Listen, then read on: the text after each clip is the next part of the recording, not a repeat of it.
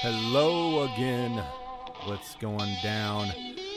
Filter-free America listeners. How you doing, guys? Joey Vincent, back in your ears, creeping through the crevices of your mind. My voice is engaging into your brain in whatever weird way that the human body allows voice to travel through, like your ear cavity, your ear canal, into, I know there's a drum in there. I guess it plays on the drum or something. I don't really know biology or anything. And then it goes into your brain, and your brain processes what I'm saying. And that process is either going to result in like a positive feeling of, oh, finally, I get to hear his voice again, or a negative feeling like, holy shit, how the fuck did this get on? Let's turn this shit off. And one of those two things is going to happen. Not sure which one it is.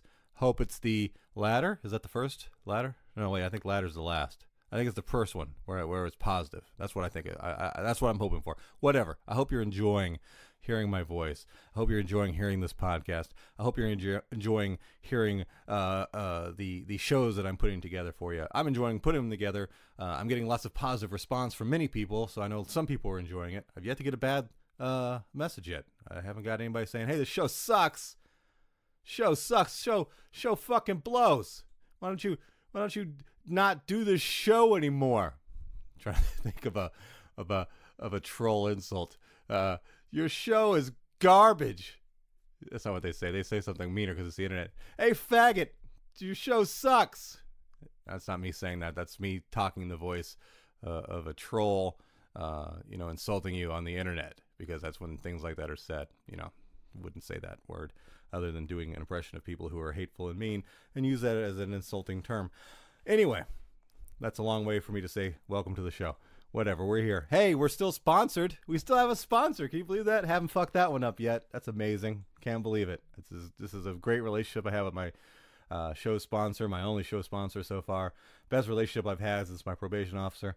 This is really good. Show sponsor, Simple Website. Simple Website. I know it's kind of a weird name. I know you're thinking Simple Website. Is he making a declarative statement about the complexity of a website? No, I'm talking about the name of the company that sponsors the show, Simple Website. That's their name. They wanted their name to project what they offer, and that is a simple solution for your website, right? Okay, you guys know Squarespace, right? Everybody knows Squarespace. Squarespace is a website building thing, and if you got all the free time in the world and you're good at that kind of stuff, pretty easy to build your own website. But guess what? Some people can't do that. Some people either A, don't have the free time to learn how to build a website, or B, some people like myself, kind of dumb, yeah. So what people like we do, dumb people like myself, busy people like yourself, we go to simplewebsite.us, simplewebsite.us, and you go to their website, right? And what they do there is everything. Right? They do everything, okay? This is the place. This is the one-stop shop. This is everything you need when it comes to building your Squarespace website, because these guys have mastered the art of Squarespace website building, right? They have learned every trick, every hack there is, every skill that you could need to build a Squarespace website. They know it. They have done it. They have analyzed it from the ground up. They have made up some shit, right? They don't, they come up with it, man. They've practiced, and they developed their skills and talents, and now they're offering it up to you to make website building on Squarespace a much easier process. Okay, now get this. You can go to their website, right, and they have free sources like tips and video courses, boom, right there for you. That's free. I'm pretty sure when it says free, it's in my notes right here. as one of the bullet points I'm supposed to read. Free resources like tips and video courses. Pretty sure they mean free when it says free, okay? Just take it. Just go to their website. I don't know why they're giving it away for free. I would charge you at least, 10, 15 cents, something, right? But no, these guys at Simple website, it's like, yeah, let's give it to them for free. Because you know why? You know why they're giving it for free? Because they have so much other stuff to offer. They're like Ron Jeremy, the porn star Ron Jeremy, right? Like I heard that he'll like put the tip in for free because he knows he has so much other amount of dick to put inside of you that he'd just give you some tip for free, right? Yeah, and he only charges you when he gets past the tip because that's where the money is, right? That's basically what I'm assuming Simple Website is doing by giving away free sources like tips and videos. That's my words. That's not their script they gave me. So hold me accountable for that if that offends you in any kind of way. Also, expert screen share support to help you when you get stuck. Expert screen share support, not amateur screen share support. Expert screen share support to help you when you get stuck. Pretty sure that only applies to your website though. I don't think it's like a life thing. Like if you're somewhere and you're out and about and you for some reason you have to write a check. I don't know why you'd have to write a check, but you forgot how because nobody writes checks anymore, and you just can't like log on and ask for some help on how to write a check. Right, I'm pretty sure you can't do that. But I think it's all about websites. They offer expert screen share support to help you when you get stuck. Okay. Also, if you just want it from the ground up, you don't want to do anything. You're like, hey, Simple Website people, I'm an idiot just like Joey. Okay. Or I'm just super busy and I've got other things to do. Or I've just got money laying around and I just want to make websites or whatever. They offer professional design service. You just hire someone and they build the site for you, right? It's like they become your employee, right? You just throw them a couple bucks, right? And they build it. You tell them, I want this, and I want it to look like that, and I want it to do this. Now you build it. You do it now. You make me happy, Simple Website people, and they do it. That's why they do it. I don't know. I'll tell you what. We're working on it now. I've got a meeting tonight at 8:30 on the phone. Right, because that's how the way things are done right now. Because these guys are in another part of the country, and we're going to talk about my website and some of the final touches and stuff. But I'm telling you right now, when you guys see it, it's dope. It looks good, better than I could have ever possibly could have done on Squarespace on my own. Like if I would have built my own Squarespace website, it would have looked a lot like MySpace. That's what it would have looked like, and like not even what even MySpace looks like today, but like what MySpace would have looked like, 2001, 2002, just a bunch of glitter graphics and things like that. That's what it would have looked like. But it's gonna look dope. But hopefully in the next end of this week, beginning next week, I'll be able to debut that website. You'll be able to see it publicly. It's gonna be super cool. But yeah, go to simplewebsite.us, simplewebsite.us. Check out the website, see what they have to offer, and it'll make your life much easier when it comes to building websites. What else we want to talk about here before I talk about the show? Oh yeah, hey, guess what? Still not on iTunes as of the recording of this intro to this podcast. I think I've been attempting to get submitted on iTunes for over 2 weeks now. I think we're going about 2 weeks, 2.5, maybe not quite a half, 2.5, whatever. It's over 2 weeks, right? iTunes still having technical problems, and they were playing dumb when I messaged the support, like, oh yeah, we're working on it. We're just so busy over here, counting money. But we're definitely getting to your problem. And I Googled. I went on Google. It's a thing. If you don't know what it is, it's a thing that you can look up. It's got all the answers. And I Googled problems that were similar to mine, and guess what? Surprise, surprise, there are many other people trying to submit podcasts having the exact same issue. So yeah, I don't know what's going on with iTunes. It's apparently a thing when some people submit podcasts for approval to the almighty iTunes registry of podcasts, that sometimes some stuff goes wacky. So again, my apologies, iTunes listeners. If you're having to listen to the show via a source that you don't normally like to listen to, or not your preferred podcast outlet, I'm fucking trying. I am. I sent a very strongly emotionally laden 3-paragraph email to the support team at iTunes yesterday, laying it all on the table. I told them, I'm like, look, I get it. You guys are over there. You guys are a $1 billion company, and I'm over here. I'm just a struggling comedian trying to put it together, trying to create a product, to try to get a little bit of exposure, try to have some fun in the process and doing it. And you don't feel my pain the way I feel my pain. I get it, okay? But look, I got money invested in this. I got time invested in this. I got other people's time invested in this and other people's money invested in this. I need you to do whatever you got to do to help get this process going. And here's the deal. I even asked him, I was like, hey, my RSS feed, that's a fancy word for the thing that makes the podcast go. We know it works because I'm on all these other podcast outlets, Stitcher, Google Play, TuneIn, etc. Right? So we know that works. That's not the problem. We know it's on your end.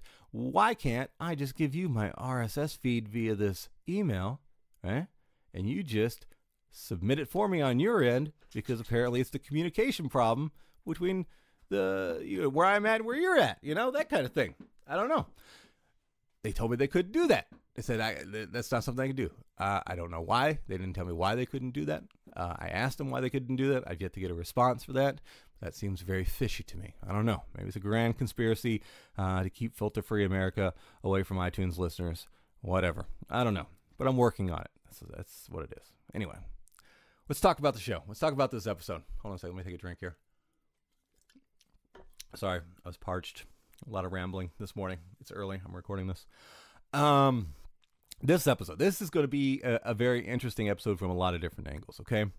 My guest, his name is Shaun. I'm not going to give you his full name here because he does a lot of admitting to a lot of things that he did earlier in his life that may still be things he could get legally prosecuted for. So we're going to go by Shaun, okay? And before I go into some of the details here, one of the cool angles of this is Shaun and I were friends, have been friends for a very long time. Shaun and I were friends before I was into stand-up comedy. Shaun and I met when I first moved to the Minneapolis area, when I first moved here with aspirations of becoming a hip-hop and R&B music management type person. That was the industry I first attempted to, for entertainment industry I first attempted to break into. And when I first moved up here, I basically seeked out rap acts that I liked and wanted to work with and wanted to help produce and promote and just try to self-teach and try to basically discover an act. And I would go out and I would go to venues and I would go to areas in the hood and talk to people and who were into music and have conversations and listen to what they were doing. And I put a collective of, rappers together, and I paid for studio time. And I was like, look, here's some beats I bought. Here's a studio. There's a microphone. Let's record you. And let's see if we could make something happen.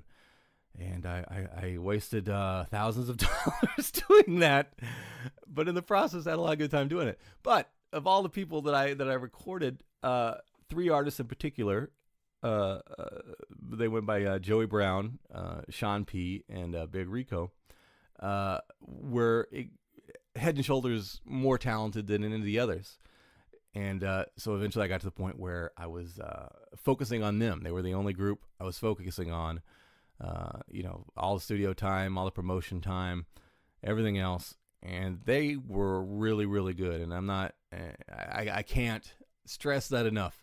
How good of a performers that they were, how good of rappers that they were. It was excellent. And we really, really tried to, they were booking shows, they were getting, recording really good tracks. And it just, the only reason it didn't work, I think, is just because I ran out of money. I think I got frustrated. We had, it is what it is. It doesn't always work out regardless of talent. And that's why it didn't continue, and why I moved on to other things. And some of them did too. But anyway, that's how I know Shaun. And that actually will come up in the interview, and we'll touch on that briefly a little bit.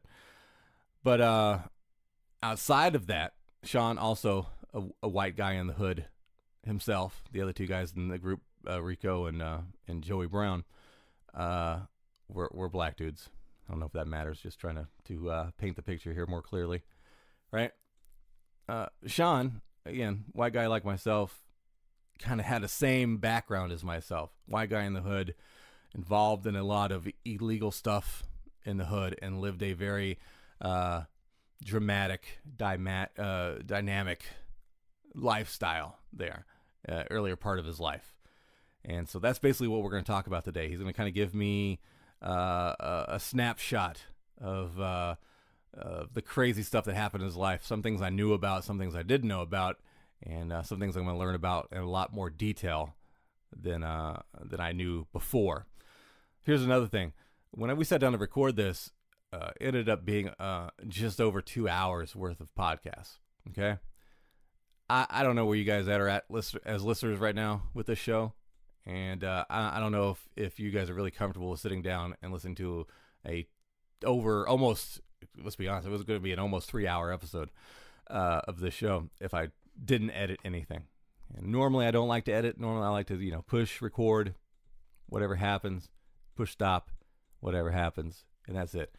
But too long. I didn't want to take the chance of it being too long, and I wanted to make sure that everybody listened to the good stuff.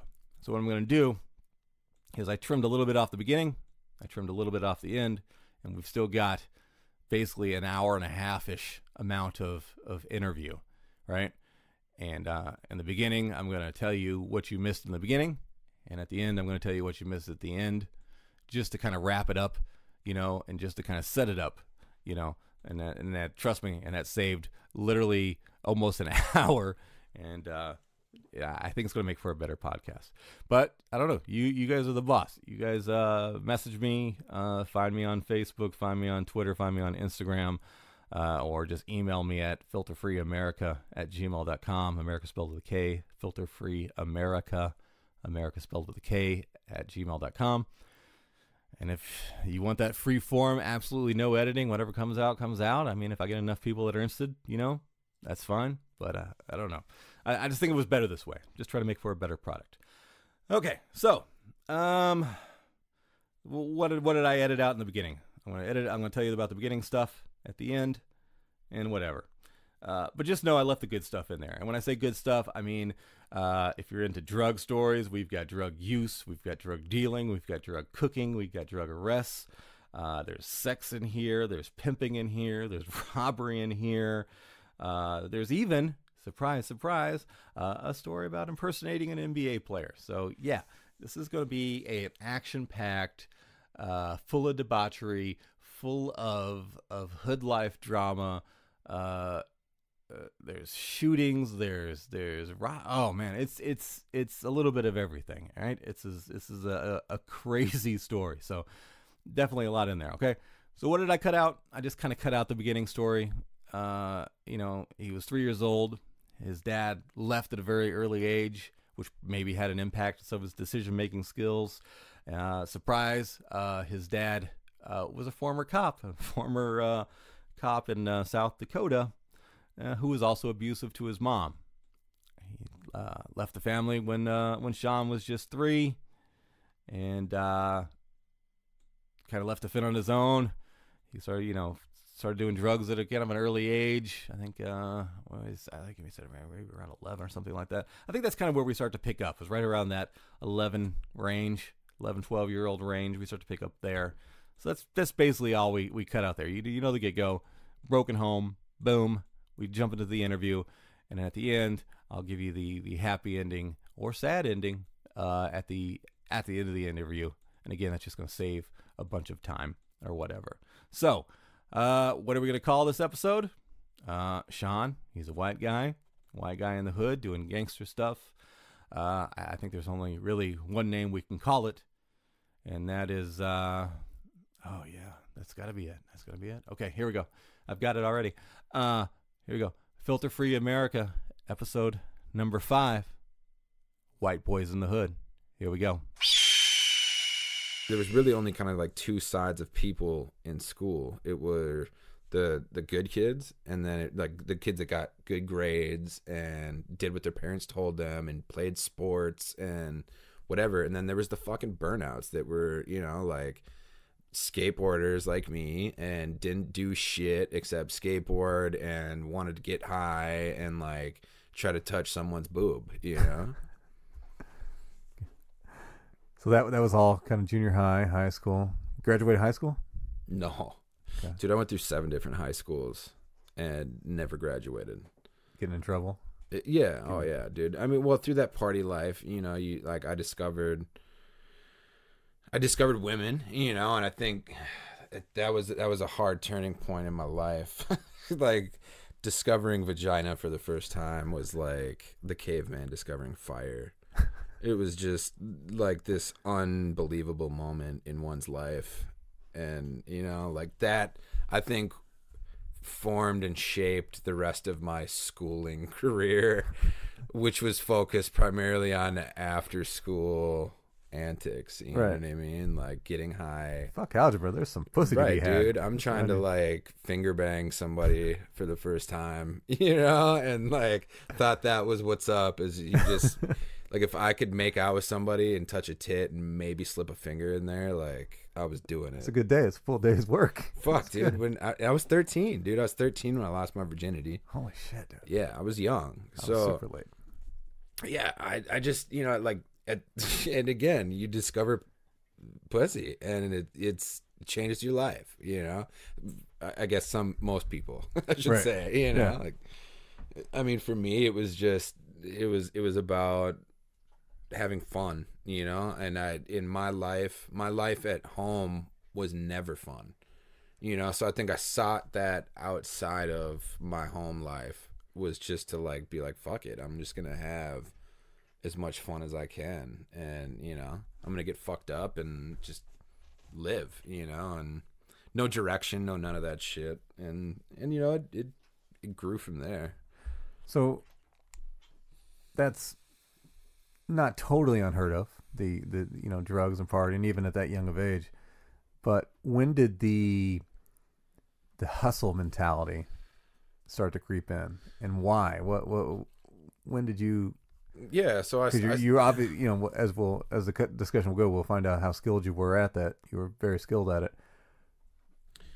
When did you feel the need to start hustling? Why did you need to start hustling, and what was your first? That's a good question, and you know, like I've never really understood why I have that kind of mentality to hustle. I don't know. I think that's something that one is just probably given at birth, you know. It's just like a genetic gene or some shit is embedded in your DNA that you get or you don't, you know. And when I was young, you know, I started partying, and then, you know, you're going to these house parties with all these kids, and you know, I became like the guy that people would, you know, get shit from. And then it was like, it wasn't an intentional thing. I fell into it, but I was just like, I just wanted like weed. Yeah, like weed? Just selling weed, you know. Is like, I just wanted everybody to have a good time, you know. So I started off and I just sold weed, and then that started off in like my junior high years, and it went through high school, and then I got better at it, you know, and it made more. There's a skill. You gotta learn. Yeah. I'd like develop my first life skill. And where were you getting your first sellable amounts of weed? How did you get your first plug? Dude, you know what's funny is I got kicked out of one of my schools, and I'm not gonna mention the school, but I got kicked out of this school for selling weed. And what's funny is, fuck, dude, that's gonna give it away. All right, well, it is what it is. So I went to.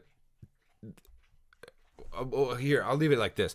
Ragnar, you remember the Minnesota Vikings, right? Yeah. Ragnar was like the official mascot for a long time, right? Ragnar worked at this school in the lunchroom. He worked in like the lunchroom attendant, which was cool as fuck for a kid, right? But I used to like, to answer your question, the first time I sold weed and after the first probably like 10, 15 times, I actually didn't sell weed. I sold fucking oregano to this kid who the first kid I sold weed to is actually, I ended up beating him up later in life, oddly enough, which was fucked up too. But yeah, I sold this kid some dime bags of oregano, Right. and that was it. Like that was my first go around at business. And then I just kind of was It's a like, short-term hustle, right? yeah, there. I was like, holy shit, though, like this is easy. Like I could go into my pantry and make money. So I turned that into like legit hustle with everybody else that I partied with, Right. know? And I started making money. Did he realize it after the fact? Did he come back to school the next day? Man, that was some really good weed. I think I don't know. Tastes like I pizza. think he was just starting out too, and it was like he didn't know what to expect. So I don't know if it was like the fucking placebo effect or what, but like it definitely was not weed, But then I got smart after of probably like 10 times, and I did put a little bit of swag in the bag, So it was like a tenth. What do you cut your weed with, oregano? Yeah. Dude, I mean, it just smelled like you were cooking pasta. But, Right. You know what I mean? Like, it wasn't fucking weed, but... Why does it smell like pizza? It's Italian weed. Yeah, man. It comes in from Italy. I mean, that was my first... mafia. That was my first hustle. And, like, I think when you can make money off of your mom's kitchen cabinet, like, you really think life is going to be fun and easy, Like, I was like, well, shit, if I can make, $20 off of a $2 bottle of oregano, Right. turn it legit, and so that's what I did, and it just blew up from there. So, when was your first major hustle then? What age was that? You said that was teens, 11, 12, 13? Yeah, so like I developed up through the whole, like selling weed to your friends and shit. And I got kicked out of all of these schools for just being a nuisance and, either like selling drugs or fighting or, all of that. So after all the schools and stuff, I think I just kind of discovered that like the full-time hustle was a lot easier for me. And that's what I did. I focused on, like not school, but just partying and developing my clientele, And then like my first real hustle like started probably like 16, when I was pushing like a couple of pounds every couple weeks, so maybe like a pound a week or so. And I think that's when I was making good money. You're 16 and you're like, dude, most people aren't even like working at selling pizza, yet. They don't even have a fucking job. Like Taco Bell's off the radar. Right. And I was, just selling weed, and like started making pretty legit money at like 16. But I did get my first job, oddly enough, at a pizza joint. And I used to like, true story, the first time I ate mushrooms was when you had an unlimited supply of fake weed. Dude, no, like not the first time I ate like mushrooms on a pizza, but like for real, like hallucinogenic mushrooms was at this pizza joint in a delivery. Like I went on delivery with this dude like who was much older and I thought was super fucking cool, And like he smoked cigarette, or no, he didn't even smoke cigarette. He chewed. So he like, hey, he was at a chew in, right? And I thought that was like, man, this dude's fucking doing it. He had a Pontiac fucking like Sunfire or something. Right. I was like, damn, this dude's, or like a Grand Am it was. I was like, right. Damn, he's got a fucking little like wannabe sports car, some chew, some chicks. I was like, wow, he's doing it. But then he gave me mushrooms for my first time, and it took me out on deliveries. And I got super, super fucked up. And I remember like he stopped, he was of age, so he stopped at the liquor store. And I remember like sitting in front of this liquor store and on the way back to go drink, right? So like just ate mushrooms, but we're delivering pizza and then to go back and then drink after hours, But I'm sitting in front of this liquor store and like I get my first set of visuals from mushrooms off of the like for sale signs on 40 ounces. And yeah, it was crazy. Wow. Yeah. So 16, 17 years old, your dad comes back in your life, right? Is that right? Yeah. So my dad disappears, and at 17, he ends up coming back into my life, which was kind of crazy because like I was talking to my mom one day, and through just like conversation and kind of just joking around, I made a comment, something like, I bet you I could find him. And we were talking about him, and, you know, and she was like, no, I don't think so. And I ended up like tracking him down somehow. I don't remember how at the time. I honestly don't. It was so long ago. But I ended up finding him. I think it was through like another family member or something like that. And he lived in a trailer park out in South Dakota. And so I called him, and like that was the first contact we'd had in probably like 6-7 years. Mm-hmm. Like he would call and tell me he was gonna come pick me up. You know, he would do that shit Still for doing like that. no, he would do that shit though from like 3 to when I was probably like 6, you know, 7, and then he gave up. And then so coming back into my life and at that time was crazy because like, yeah, I found him. He's at this trailer park. He's got this life, and I wasn't part of it, you know. And so Did you feel let down that you weren't in the life of the trailer court with him? That seems like a... I mean, I didn't even care about the trailer. Like, I think as a kid, your mission in life is you just like, especially if you're a guy, like you just want your dad, right? You know, like you want that kind of shit in your life. You know, you want to be able to fish. You want somebody to take you fucking fishing. You know what I mean? Like, and teach you how to like fucking take a piss and like a man. You know, and fucking make beef jerky and do like gnarly shit that a lot of people like, you know, just think of man. Like right. Now I just grew a beard because it's manly, you know, it's fucking, and that's what you want when you're a kid. And like, you don't get that and you don't get that attention. It's that's tough, you know? But, so yeah, like this was the first contact I've had with him in like, God knows how many years. So what was the conversation like? Super awkward, you know, like it was really like fumbling footballs over and over and over again. You know, it was just super weird. But my mom actually steps up big time, right? And like reluctantly tells me, she's like, if you want to see him, you know, and it, like, yeah, keep in mind, like, this is the first like time I'm really going to spend time with him and shit, you know? So she offered to fly me out to South Dakota for like, it was like close to a week and see this fucking guy, you know. And she bought the plane ticket, you know, like, although this dude never paid child support, was a fucking grade A piece of shit, you know, and she like still for my sake let me and paid for me to go out and see this dude, right? So I hop on a fucking plane and I go and I meet this guy face to face in the trailer park, and I thought this dude was fucking... Man, South Dakota, like, I've done comedy in South Dakota. Holy it's a horrible shit. state. What a fucking... But I can imagine the trailer courts there have to be like really shitty. Like the trailer courts are going to be like worse than trailer courts everywhere else. My grandma and grandpa live in a trailer court. My grandpa just died a couple years ago, but my grandma still lives in that trailer, and that trailer's pretty legit. Is it? Some of them are fucking trashy though, and yeah, like the one that I went to was definitely trashy. Although his shit was on a creek, so Really? it was kind of tight, you know. Like Right. His backyard had like flowing water, you know. So he was probably king of the fucking park, you know. Nice. Like if you're on the creek, you got the water, you're like riverfront views. Right. Like that's epic shit for a trailer, dude. So maybe not so much a creek, maybe just like a sewer drain. Maybe something. No, if I remember correctly, it was a legit creek. It's just a stream of hobo piss just going down the road.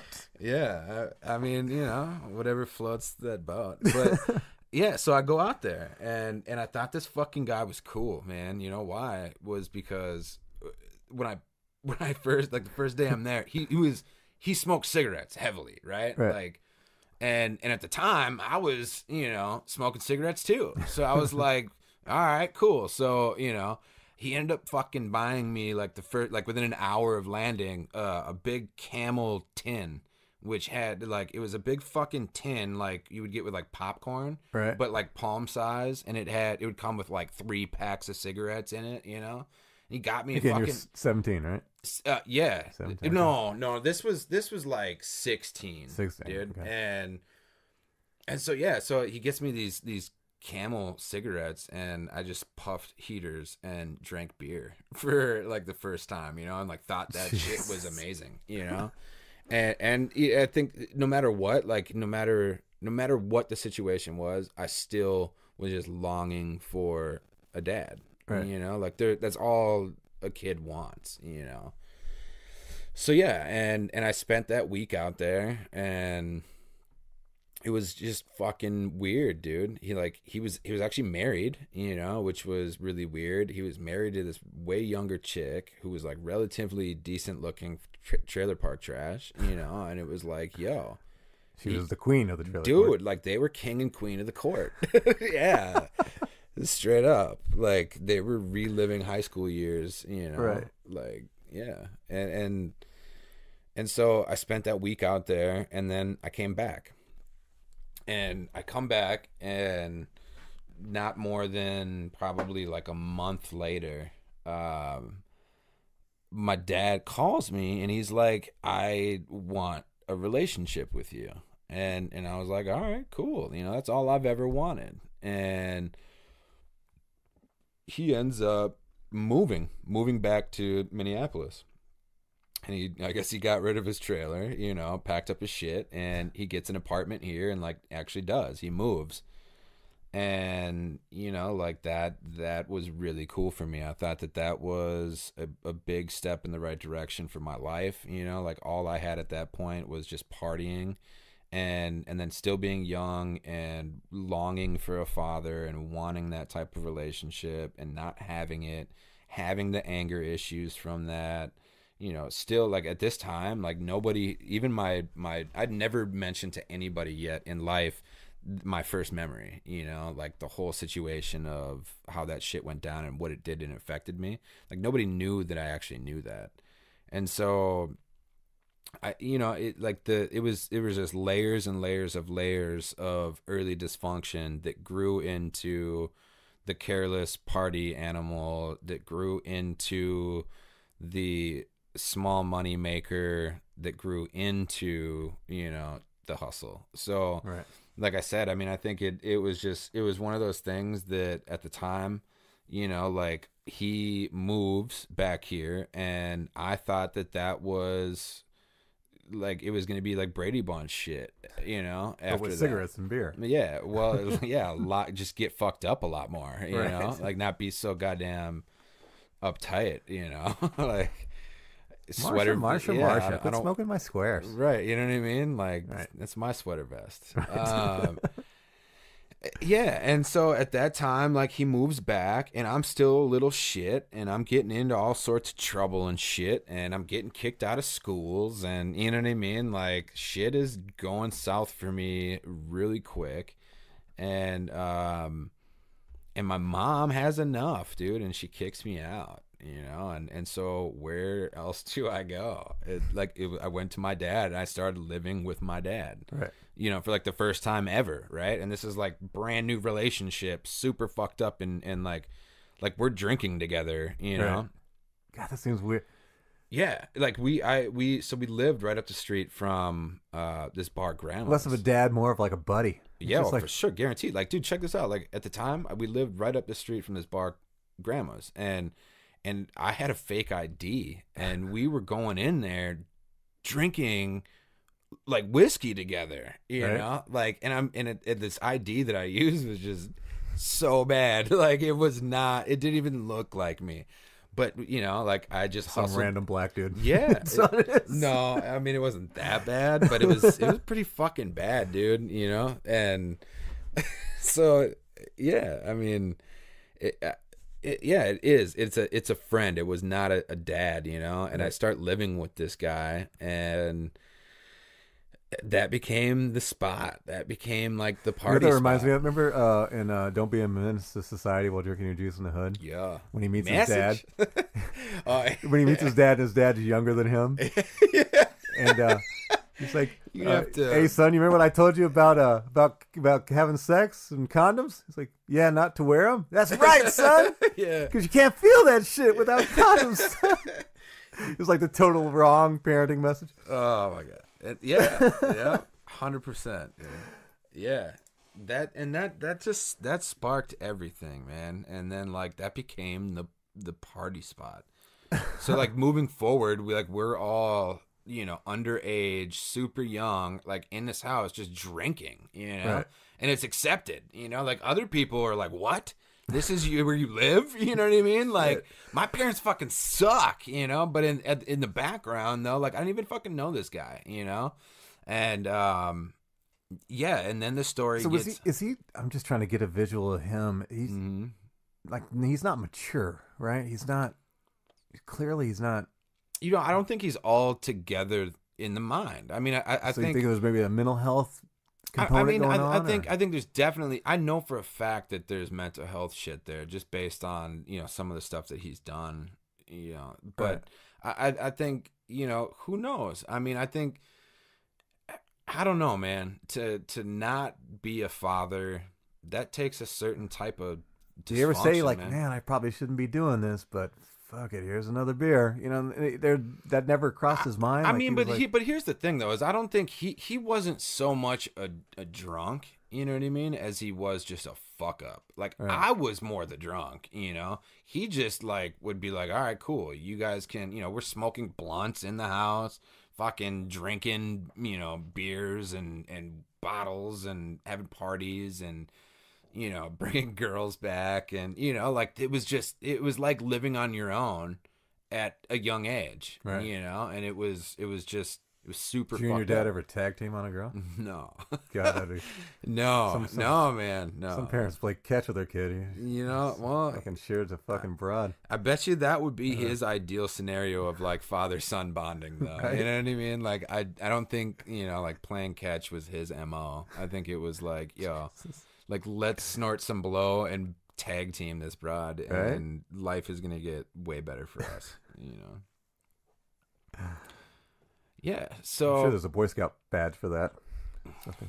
Fuck, tag teaming a broad with your dad. I don't know, man. There's some crazy shit out there. I don't get too. I mean, you know, like I don't get into all that. Fuck, man. I don't even know what goes on in that world. Well, we're getting close to time now. Where the big. Your first big hustle, and it's with your dad. Yeah, and that's super fucked up. So how did that come about? Dude, this was like the beginning. Whose idea was this? This was the beginning of the end, man. For real.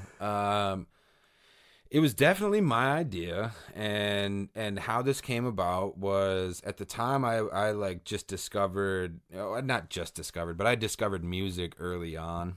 Mm-hmm. And like got a guitar for Christmas when I was young and learned how to play the guitar and shit. And it developed, and my musical taste and influences developed over, you know, my party time and being young and adolescence and shit. And so then I got my first pair of turntables when I was like 13, 14 or something like that for Christmas. And I think like that's when some real nice ones, Techniques. Yeah, I got a couple of techs, dude, and it was like super legit. My mom sprawled out for Christmas one year and like really hooked it the fuck up. So I got like a really, really good spread and started fucking with records and vinyl and shit and discovering music or whatever, right?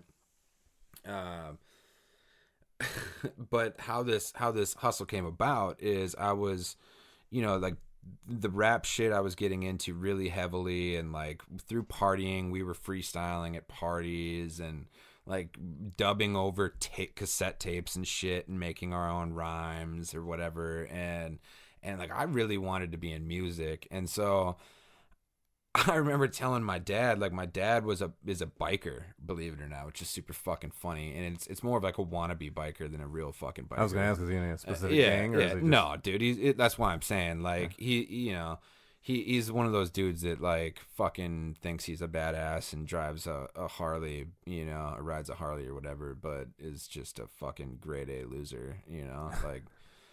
Not a biker at all, not a tough guy. Just anything, if anything, just functional, like we said earlier. You know? Right.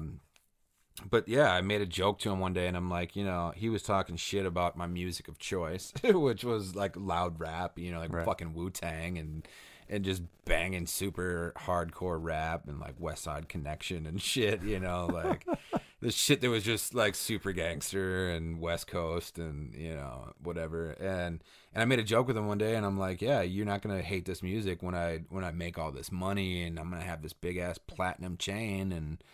And through just that very fucking statement, like changed. It was like the butterfly effect, dude. Like it changed so many different directions, you know. Dude, it's crazy. So at the time, he worked for this company that made catheters, and you know he was the plant manager, and so like he was the plant manager. That's the most surprising thing you've told me so far. I know, right? Like dude, right? That's honest. Like that's why I'm saying he wasn't like this crazy drunk or anything. Right. He was just more dysfunctional, fucked up, I think, in the head, like, and tried to portray it to not be that. Maybe, I don't know. But yeah, he's a fucking plant manager, dude. So like, for real, king of the trailer park, you know, like that's how he got that trailer on the river, dude. Right. You know, like he was the boss. So he's running this plant that, you know, develops catheters and shit. And they would test them or whatever, and the ones that wouldn't work, they would clip, and all this excess waste would get swept up at the end of the night and like thrown away and shit, you know. But long story short, is I make that statement to him, and that was like a ripple effect. And he was like, oh, as a joke, you know, like trying to be a prick, just the natural fucking him, trying to be a dickhead. Like the next day brings me home this tiny little bag of like this scrap, you know, and he's like, here you go, here's your chain, you know, trying to be a dickhead. And it was like a little bit of scrap platinum, and I'm like, what is this, you know? And he tells me what it is, and then I'm like, what? And so I start like thinking about it, and I'm like, how much of this can you get, you know? And at the time, I'm like selling drugs and shit, you know? So my natural like, we were to put a weight to it. How much did he bring back? Like at the initial time, it, like, dude, it was, when I say like, you know, like when you would get into like a dime sack, you know what I mean? Okay. Like a dime sack's worth, you know, it wasn't anything like super impressive, but it was just done as a joke, you know, but in my hustle mentality mindset. I wonder what platinum was trading at back then. $900 something a troy ounce. Yeah, at the time. Holy shit. Yeah, a troy ounce, which was... Yeah, people sleep on platinum. They fuck, dude. It was the highest platinum, commodity. Palladium, that's way more valuable than gold. Oh, dude, it was the highest commodity, like, out by far, you know. I think gold was, like, in the 7s. Right. But platinum was, like, high 9s, dude.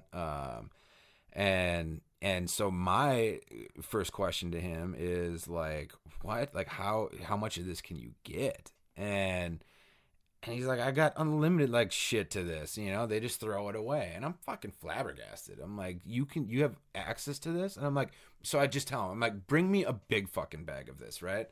So I'm talking like the gallon Ziploc bag he brings home of just, and it's mostly plastic. Like, let's not get it fucked up. It is a lot of plastic, a little bit of platinum.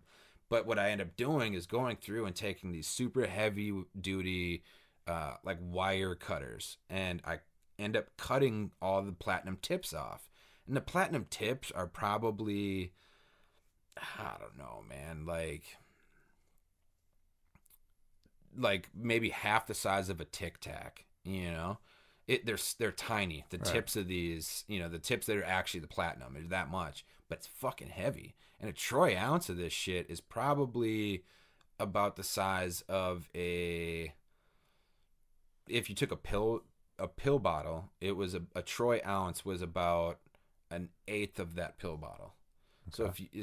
I mean, and do the math. A troy ounce is trading at 900 high. A troy ounce. I have fucking dude. I'll get to that. So yeah, I get this big gallon bag, and I start cutting all this shit up, and I'm trying to make it unrecognizable, right? I don't know what the fuck I'm gonna do with it, and I swear to God, this was like the dumbest but most genius fucking thing that I ever did, right? Is me like being a young hustler and being an idiot. I start calling jewelry stores. So I remember like calling like fucking like K Jewelers, you know, in the mall, and being like, hey, I have this platinum, do you want to buy it?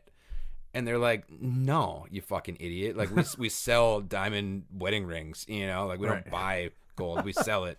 And I'm like, okay. So I hung up, and I called the next jewelry store. And they're like, no, we don't buy, we sell. And finally, I get a hold of one of these fucking stores, and they're like, I don't know, try calling this shop downtown, which is like a high-end shop, right? So I was like, all right, cool. So then I follow the paper trail. I call this joint. And they're like, no, we don't do that. You're best going to like a refinery. And that's all I needed to hear, dude. I got my answer. So I kept pounding on those doors, and I fucking finally knocked one down. I got my answer. And I started looking up refineries, and I find one. And it's in Ann Arbor, Michigan. And I make the phone call. And like through a kind of like a little phone tag bullshit, I get in contact with this guy. And essentially I tell him this big fucking fabricated story and tell him that my grandpa just died and like I was going through his shit and there was a bunch of this scrap metal and, you know, like I didn't know what to do with it and was just seeing if they were interested in, you know, purchasing it or whatever. And the guy's like, yeah, you know, what kind of shit is it, you know? And I'm like, I really don't know. I just kind of played dumb, you know, and played that angle. But then, you know, for when I would take these things apart, I would take these pliers and just fucking do my best to mangle these things so you couldn't identify what it was. Right. And yeah, so he's like, okay. And I'm kind of feeling this guy out a little bit. And I'm young, dude. I'm fucking 17, dude. You know, like I'm young. And I'm on the phone with this grown-ass man with like a good job, you know, makes buku bucks and shit. And I'm like hustling this guy, and I think he's cool enough. So I finally break it out, and I'm like, "Look, dude, he breaks out how the things work. You know, you ship it in, they go through it, they weigh it out, whatever. They'll you know, do all that shit, and then they'll cut you a check, and you got to be 18, obviously, right?" With a bank account and shit. And I'm not 18 yet, but my dad obviously is there. And so I end up telling this guy, like, through feeling him out, you know, I'm like, look, he tells me his commission splits and shit. And I'm like, look, I'll double your commission if you don't ask any questions. And that's all I said to him. And he said, done. And so I gambled. And what I did is I shipped him out. The first batch I shipped was really small. Because, I didn't know the value. Like, I didn't know what a troy ounce was at this time, right? Like, I just discovered fire. I have no fucking idea what the flame I'm is. just curious, what was his commission, normal commission? What was double? He told me it was like 3%. So I doubled that up, you know, but he's buying and trading big deals, you know? So 3% is a big fucking So he's cut. like a broker kind of. Yeah, like the refinery is like big fucking, they're dealing in like volume, you know? But they'll also buy shit, you know, whatever. But I just tell him, I'm like, dude, I'll give you double if you just don't ask questions. And he didn't hesitate. And so it's good to know there's those people in the world that straight up, don't dude, ask so questions. many of them. Oh my god, money does a lot of shit to people, dude. It's magic. So I take probably like a pop bottle, like a 2-liter bottle, cap full. Mm-hmm. So if you take that cap off, you fill that up with tips. And I send that off, right? That's it, just a capful. Yep, just that much. Just because, and at this time... And what does that weigh, roughly? Oh, well, so at the time, I didn't know, you know. At the time, though, what I ended up having was probably, like, after all the work I put in on this, I had probably 2 to 3 full pill bottles of these platinum tips by now, right? So way more than this cap, you know. But I send this cap in... And now keep in mind, he takes me through the legal shit. Like, you got to have a bank account, right? I don't have a bank account at the time.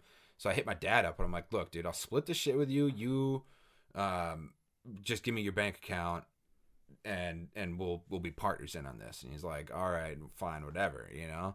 Neither of us at the time knew what was going to happen. But we send this pop bottle in, or the cap, you know, pop bottle cap in. I can't believe your dad is the boss of this place, and the thought never crossed his mind that he has access to all this valuable scrap. Dude, he's fucking cheap, dude. Cheap or dumb, shit, man. You know what I mean? Like, he had no clue. And again, it takes the right mind to put shit together. Like, that's what the hustle is. You're either born with it or you're not. And his dumbass was definitely not born with it. You know what I mean?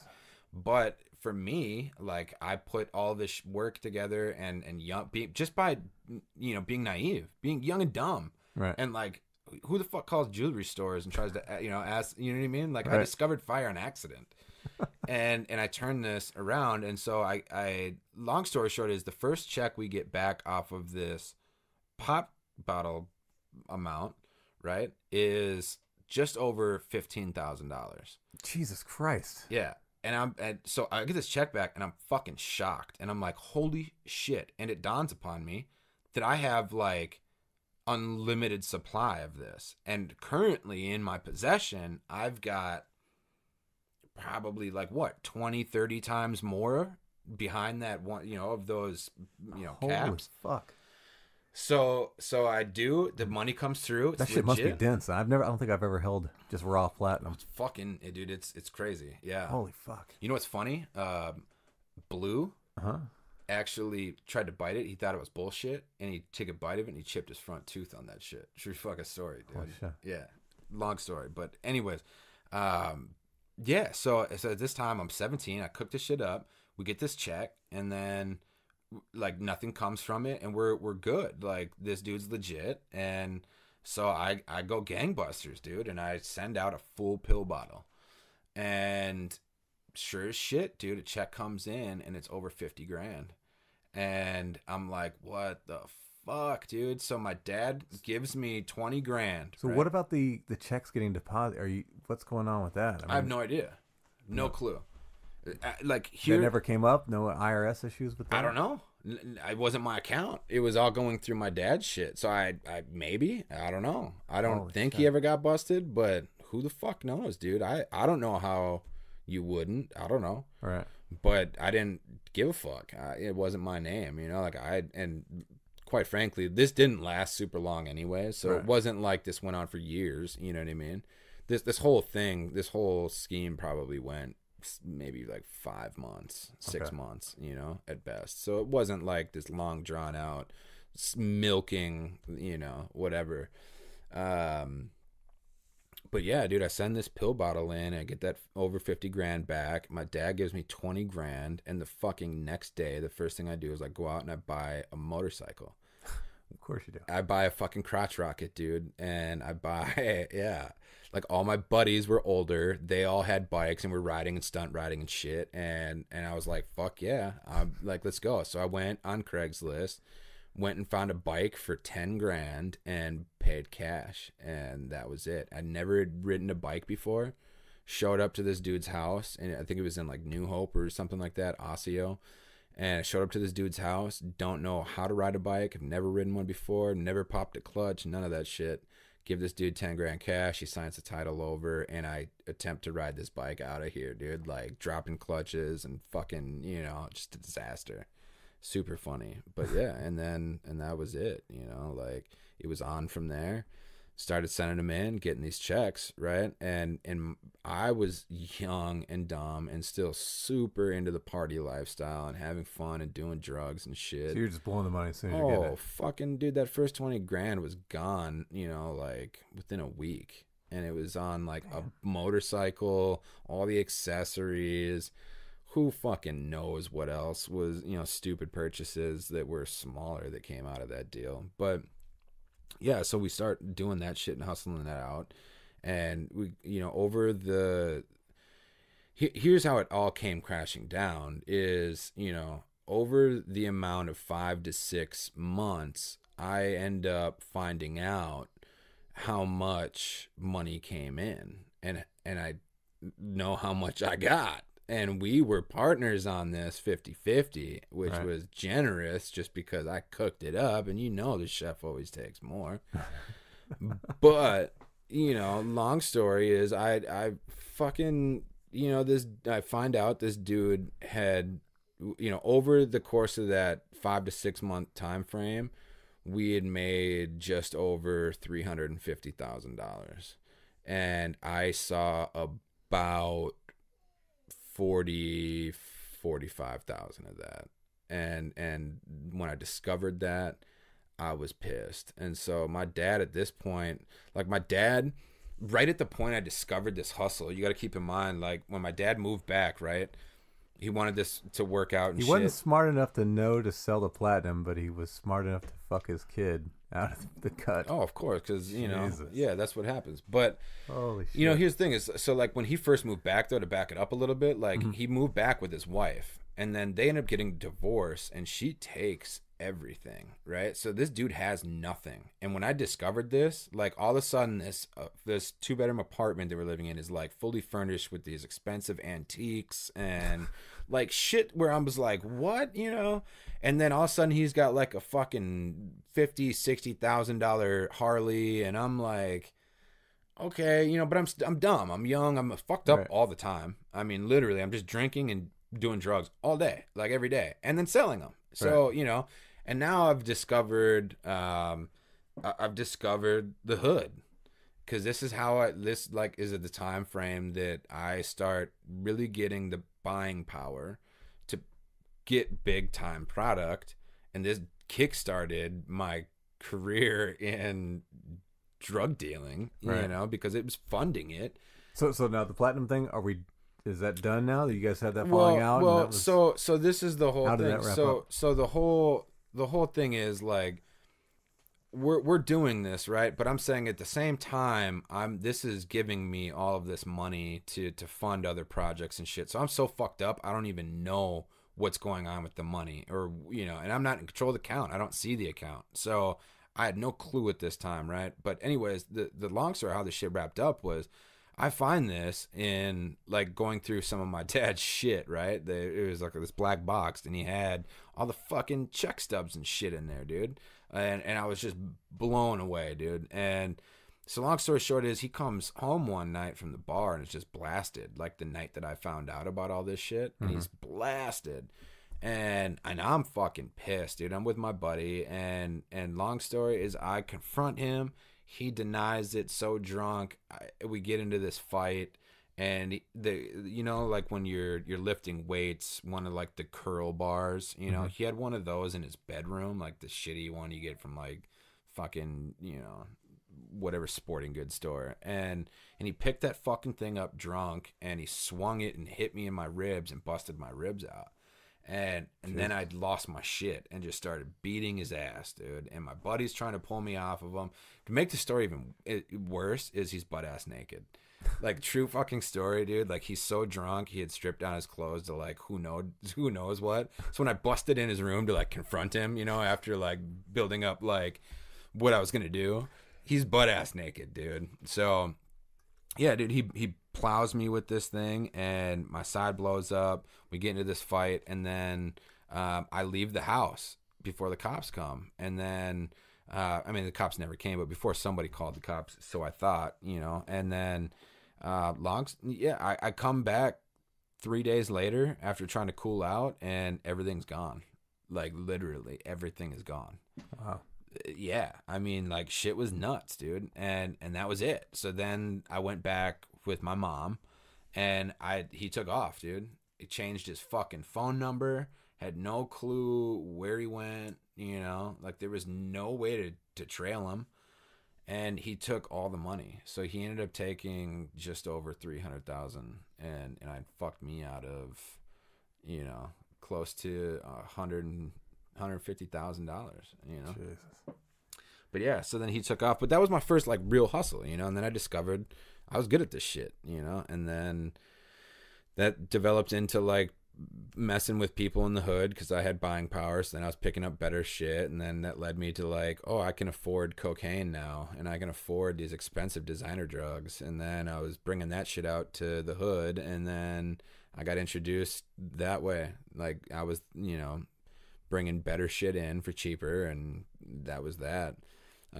So I get introduced to a couple of guys that you know, Big Rico was one of the guys that we ran with for a long while, but I get introduced to his brothers in the hood, and that's what about the time my life gets like crazy. Like if you didn't think it could get fucking crazier after all that stupid shit. But that wasn't enough. Right. It like really took a turn for the worse, I think, and that's when things really got out of hand. Are we talking about this is before me and you met? Is this? Yeah. I mean, it was roughly, you know, probably like a few years before me and you met. Okay. And then that's when, you know, like I really started to get out of hand. And then me and you met obviously through like hood connections and shit. And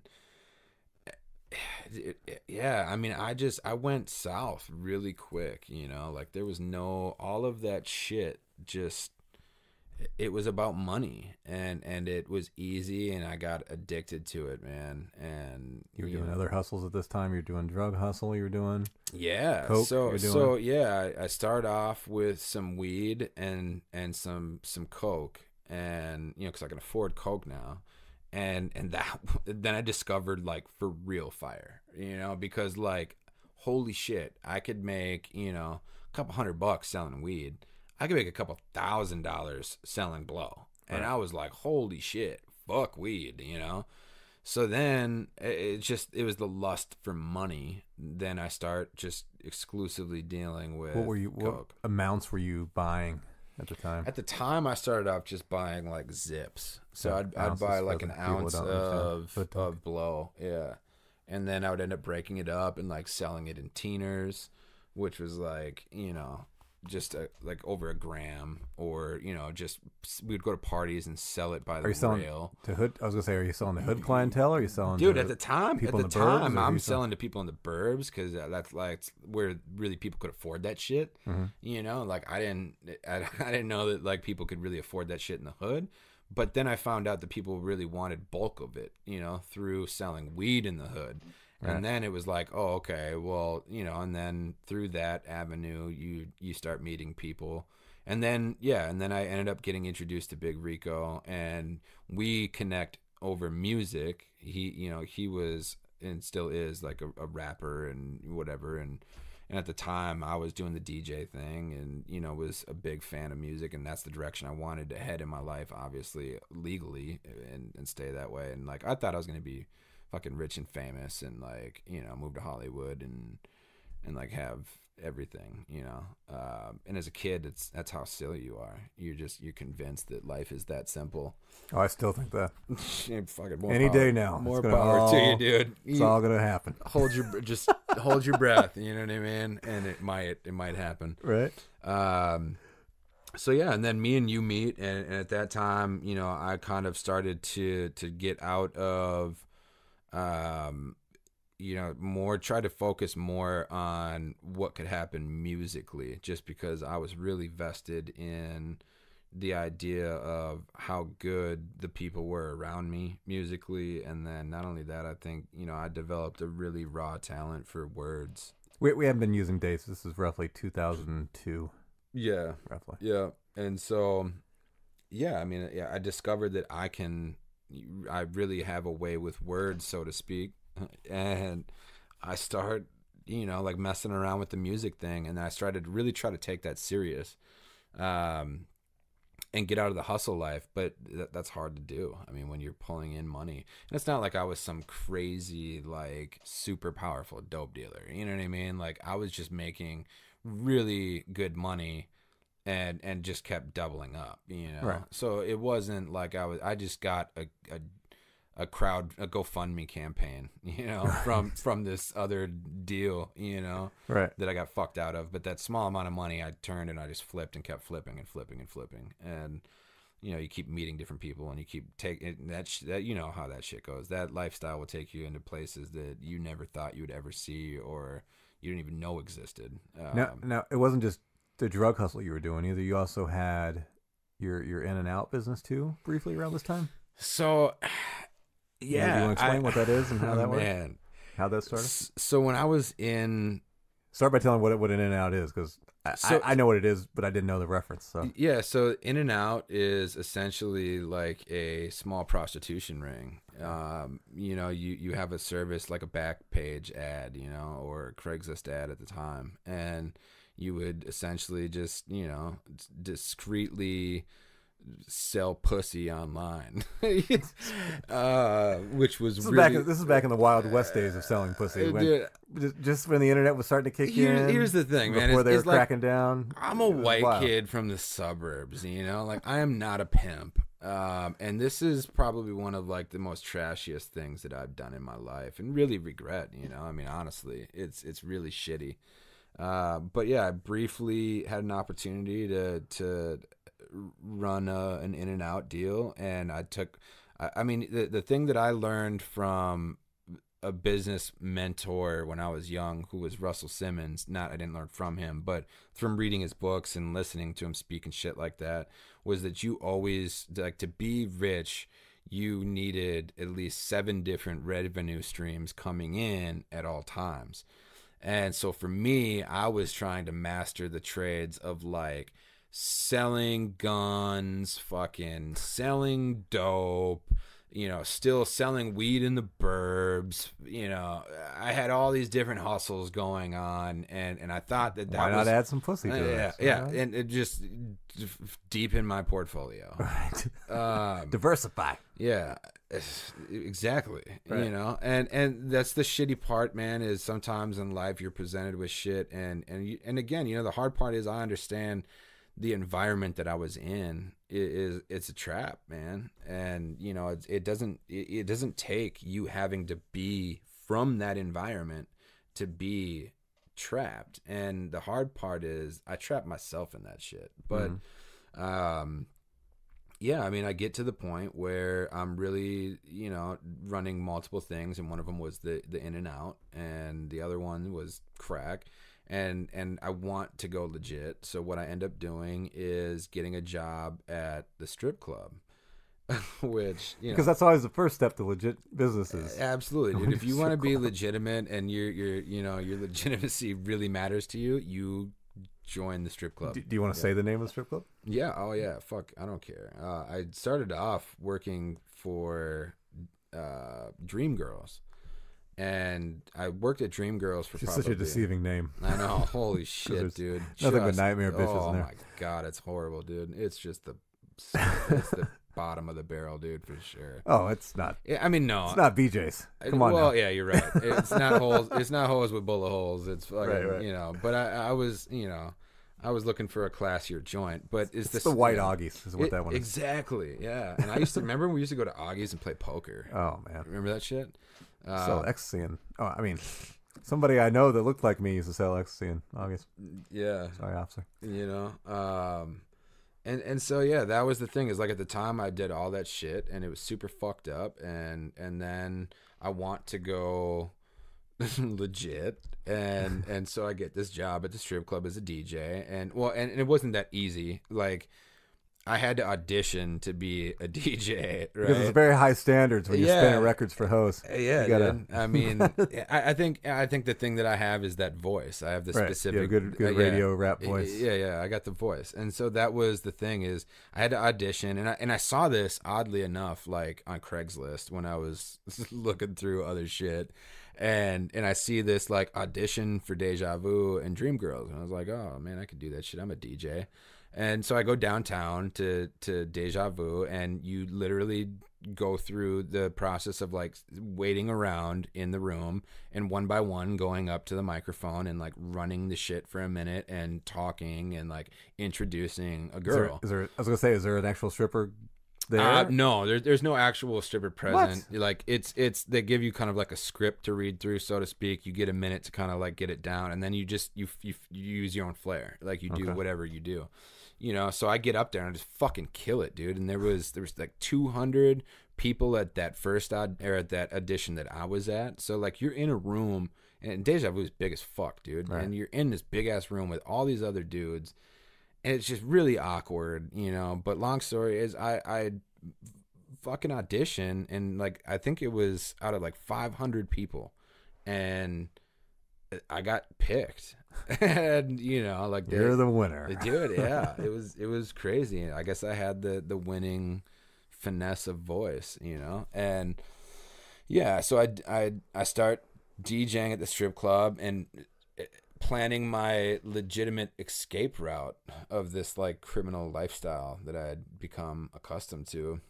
Now we skipped a couple things I just wanted to backtrack on. Yeah. You start out with coke. Yeah. You moved to crack. Yeah. Okay. Yeah. I sold crack early in my life, but I never cooked crack. Yeah. I bought it already cooked up, cut it up, sold it. Yeah. You cooked it yourself. Not at first. Yeah. And not at first I didn't, but you know, I hung out with the right crowd, and you sell to the right people and they'll show you some shit. And so yeah, through a couple of the people I was selling to over Northside, they taught me how to cook crack. And Now, and I know basically kind of how it does. I know, in theory how it's done, but what was your recipe? What was the kind of the procedure? So you got your Pyrex, you got all that shit. Like, I'm not gonna go through the steps of like cooking crack, but I mean, what'd you cut with? Yeah, like I wasn't taught to like cut anything, but it was like besides like baking soda and shit, but like you literally, there's this whole like scientific fucking deal, dude. And the first like probably 2 or 3 times I fucked up like thousands of dollars worth of blow trying to fucking like perfect this art. It's hard to do. That's something that would scare me, dude. It's hard. Like, it's terrified. weird, like these guys are fucking like chemists, dude. Right. Like Breaking Bad hood style. Because they know how to do this shit and they got the technique, and I didn't cook it for super long. I just learned how to cook it, and then very, minimally did I use that trade. It really kind of came down to I would do it in small batches and get rid of it to people that I knew wouldn't really give a fuck if it sucked, Right. So like I didn't have that pressure of like setting up, like if you watch The Wire, like I did not have this operation running with like crackheads coming to my window and like begging me because it was so good. Right. It was the fact of like when I did cook, it was just like a experimental deal. And I honestly got to the point where like, yes, I could do it. And I got to the point too where I was like, I'm fucking wasting so much money that I decided just to start buying it back in rock already. Right. So it wasn't that big of a deal, but yeah, for a brief period of time, like I learned how Outsource that shit. Yeah, dude. Exactly. Yeah, it's always cheaper.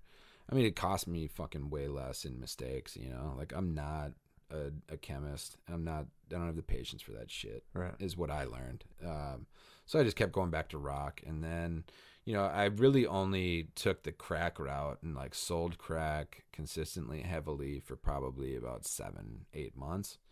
And then a series of life events and like meeting people led me to some funny fucking stories. So there was actually one story that's super fucked up. Is remember when Katrina hit in New Orleans?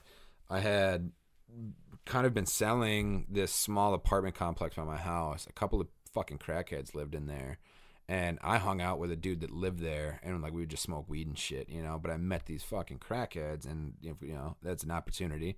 So I started like giving them shit and selling to them, and one of them is this black lady. And it comes to be, Katrina hits, and then her son has to leave New Orleans and comes up here and starts to live with her. And this dude's name was Corey. And this guy's like fucking 6'8", 6'9", looks like a NBA player without the money, like small twisty dreads, like fucking lanky, just for real looks like a ball player. And he's into basketball, so like he looked the part, played the part. But I'm selling his mom small amounts of crack, and he's like aware of it. I meet this guy, we ended up becoming like friends, and it's just fucked up. It's like, I don't know how you can allow anybody to sell your mom crack. Like, I'd kill somebody. But yeah, like we would hang out and play basketball and shit. And so the funny story is like one night I get super ambitious and I want to go downtown. And at the time, I think it was like the Club Escape, which was like really popular down in Block E. Yeah. And and we wanted to go to Escape, and we also wanted to go to the strip club. And I was like, dude, I got an idea. So my bright ass gets this idea to dress this dude up. Like, I bring this dude to Marshall's, right? Or like TJ Maxx or whatever the fuck, right? Like, no bullshit. I get this dude a button up for like $13, like the flyest, coolest looking button up you could get that would look like expensive, but it's not. It's TJ Maxx. And like, I had him borrow his mom's like herringbone gold chain, like 16-inch, like choker almost on this dude. And we got him some cheap fucking sunglasses, like some aviator looking motherfuckers. I know where you're going with this. Yeah, dude. And And I set him up with this whole outfit, right? The outfit probably cost me like $40, you know? Right. And so this is an investment to me, right? Cost you 40, look like $1 million. Yeah, dude. And I'm like, dude, and I did some like for real like top makeover shit, you know? Like I took like 0 to hero. And so my idea is to call the club and say that I'm an NBA agent and I represent this NBA player, Corey Dumar from the New Orleans Hornets, and we want to come out. He's in town and wants to go out to the club. And they're like, oh, absolutely, right? Right. And so they buy it. And so I'm like, This is just slightly before everybody was Googling everything. yeah, straight up, dude. And I'm like, I'm blown away that this is working, but I roll with it, you know. Holy shit. And I'm like, so we'll be arriving, you know. And I play the real professional, like I sound like an agent, right? Right. Making all of this shit up on the fly, mind you, you know. And so we test the theory, dude, and like 4 or 5 of us get in a car, like some beat up shitty Honda, you know, like drive down, like park in the fucking big like parking areas and shit, you know, and like hide the car. And we go and we walk to escape, and they fucking like I walk in and I have him wait in like the side area by the elevators where nobody can see from the nightclub, you know. And so I approach first, and I'm like, hey, I'm here. I have Corey. He's going to be coming up. He's on his way up, you know. And they're like, oh, perfect. We're ready for you, you know, blah, blah, blah. And so I tell this dude, I'm like, and I'm like, stupid Midwestern right, club owners. Right. And I'm like, just so happy to have these are just have anything people close to a star in the front door. Dude, these are just people that like work at the nightclub, you know. Right. They're just in charge of like bottle service, you know. Their job is to like, you know. Holy but yeah, shit. they think that like an NBA player's coming through, right? Is it Shaq? No, it's some other guy. I haven't heard of him. Yeah, dude. Yeah, like super fucking good. And and so I tell this guy to wait a couple of minutes and then come up with everyone else, right? And kind of like play the entourage role, like right. kind of a couple walk behind, a couple walk in the side, you know, and Corey, you be in the middle, you know what I mean? And I train this shit. And they do. They walk up and they fucking walk us right back. And they are super nice. And what can we get you guys? And they walk us through the back door, way through the line and all that shit, through the back door, straight to the VIP. And they give us a fucking bottle and of vodka and of like Grey Goose, you know, and it's on the house. And we're sitting in VIP of the Club Escape, which at the time was like the fucking club, dude. Oh, yeah. Like that was the shit. I remember, huh? Yeah. Oh, people would go there to fucking stunt, you know, like. And here we are, it all off of my dumb ass going to fucking TJ Maxx. Mayo Clinic physical therapy. Yeah. Yeah, that one went blocky, turned to shit, dude, and went south real quick.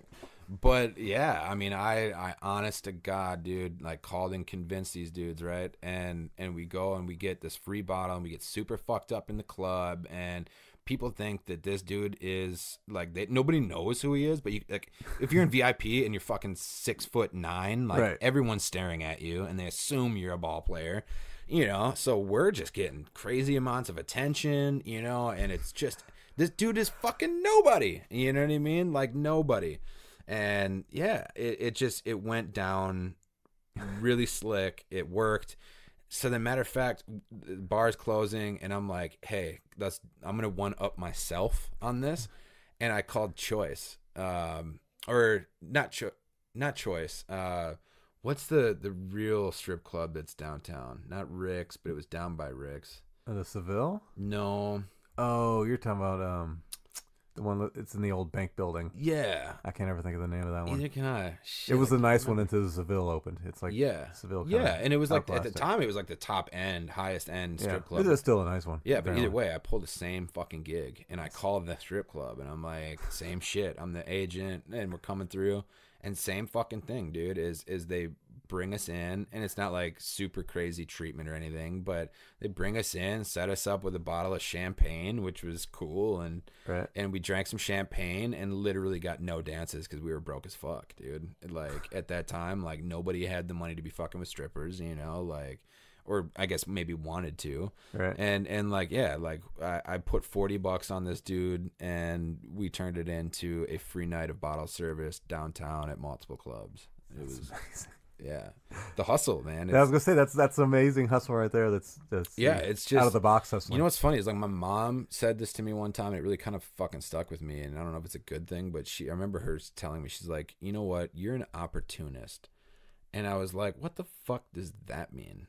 And then I thought about it, and she's like, well, it doesn't matter what the opportunity is, whether it's good, bad, you'll die from it, go to jail, or save somebody. Like if you're gonna you're always gonna weigh the options, and I'm like, fuck yeah, you know, like that's what I feel like a real, you know, a true entrepreneur, hustler, businessman, you know, whatever would do. Right. You did some other activities around the same time that were a little bit more aggressive than just hustling. Mm-hmm. You had a couple robbery. Yeah, robbery-esque enterprises. One, strangely enough, right around the corner from where I live now. But holy shit, yeah, weird. You know, so yeah, that's a trip down memory lane. Small world, for real. Yeah, so you know, that's the hood life, and you're around these people, and you're used to violence, and you're used to being overly vocal, aggressive, you know, whatever. And through that, you develop this hustle, and you develop this mind for business. And then you develop a thing that I call fuck it. Like, you just straight up don't care. Like, you don't know if you're going to live tomorrow. And so you're like, fuck it, I'm going to do whatever, you know? And so at the time, like, one of my revenue streams was to be robbing drug dealers, because to me that was the perfect fucking robbery. Like, what did they can't do anything. They can't call the police on you. And quite frankly, like, I had developed a name by just being into fights and not really being on the fuck it, you know? Right. And very few people live on fuck it. Right. You know what I mean? Like, it's a small planet. Most people don't want to fuck with fuck it either. No, like, no, dude. They know what fuck it brings. With fuck it, right? Yeah. Like, fuck it is gonna really fuck me up. You know, like, and so that's how that shit went. And then, yeah, the fuck it really developed into, like, you know, just where can I get money? How can I get money? Fuck it, I'm gonna get money. You know, and that was like the hood mentality, if you will. It was just like, I don't give a fuck what I'm gonna do. Like, I'll do whatever, you know, like, I'm just gonna get it. And then you watch like gangster movies and shit, and you kind of idolize some of these guys. And like, when you grow up with this shitty upbringing and no good influences and those are your influences. Yeah, like, that's what you gravitate towards and think is a reality. Like, you're young, like, young people are impressionable, man. It's crazy. And you don't ever see that shit when you're young.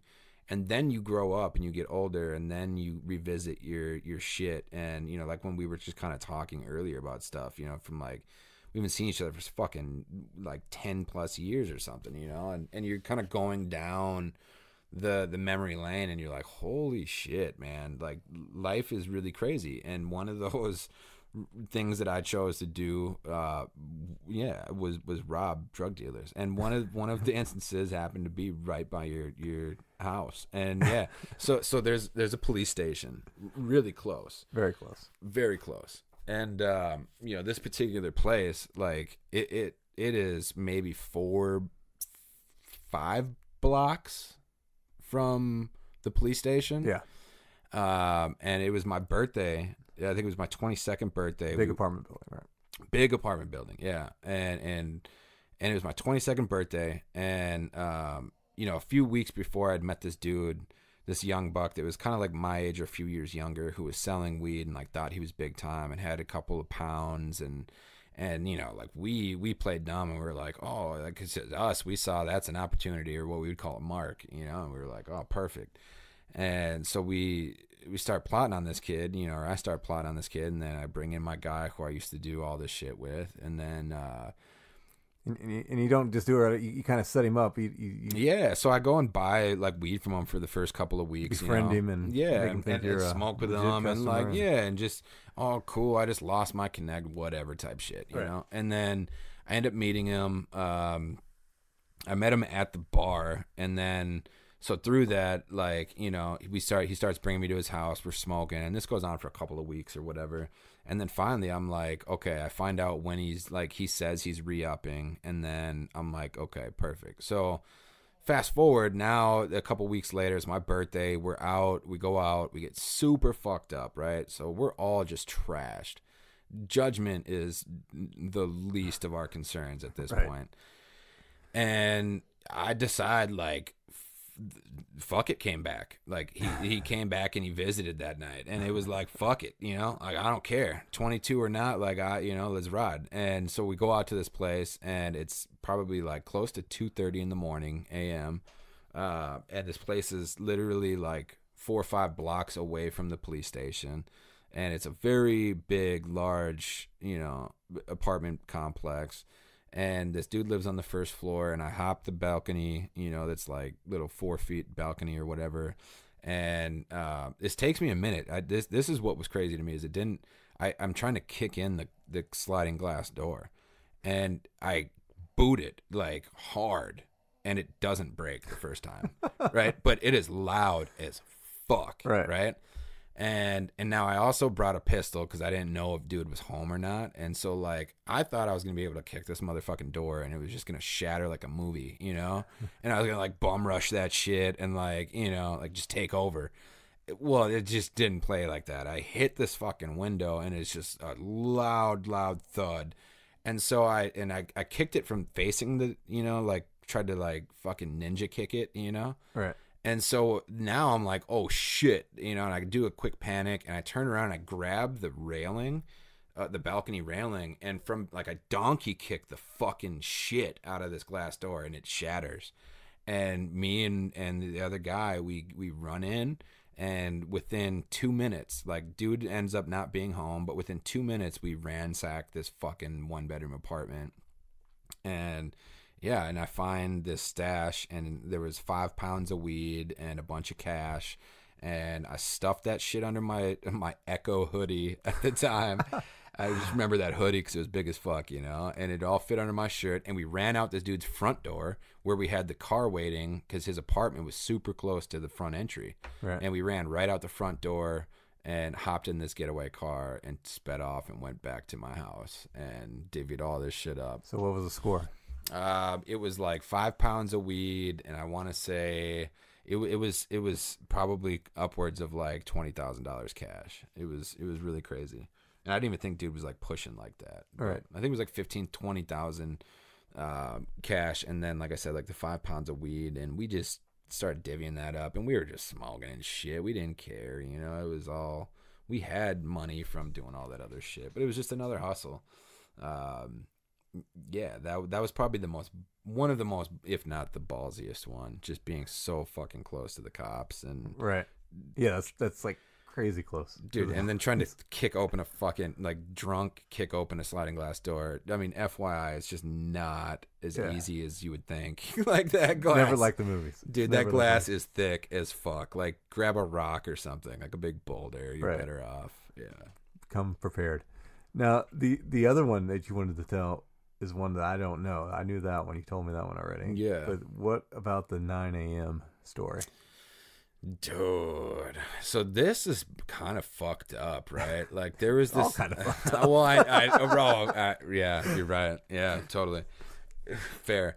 So I'm sorry to my mom. Like, my mom knows this story, so it's not like this is anything new to her, but it's still super fucked up of me to do to her or involve her in this somehow.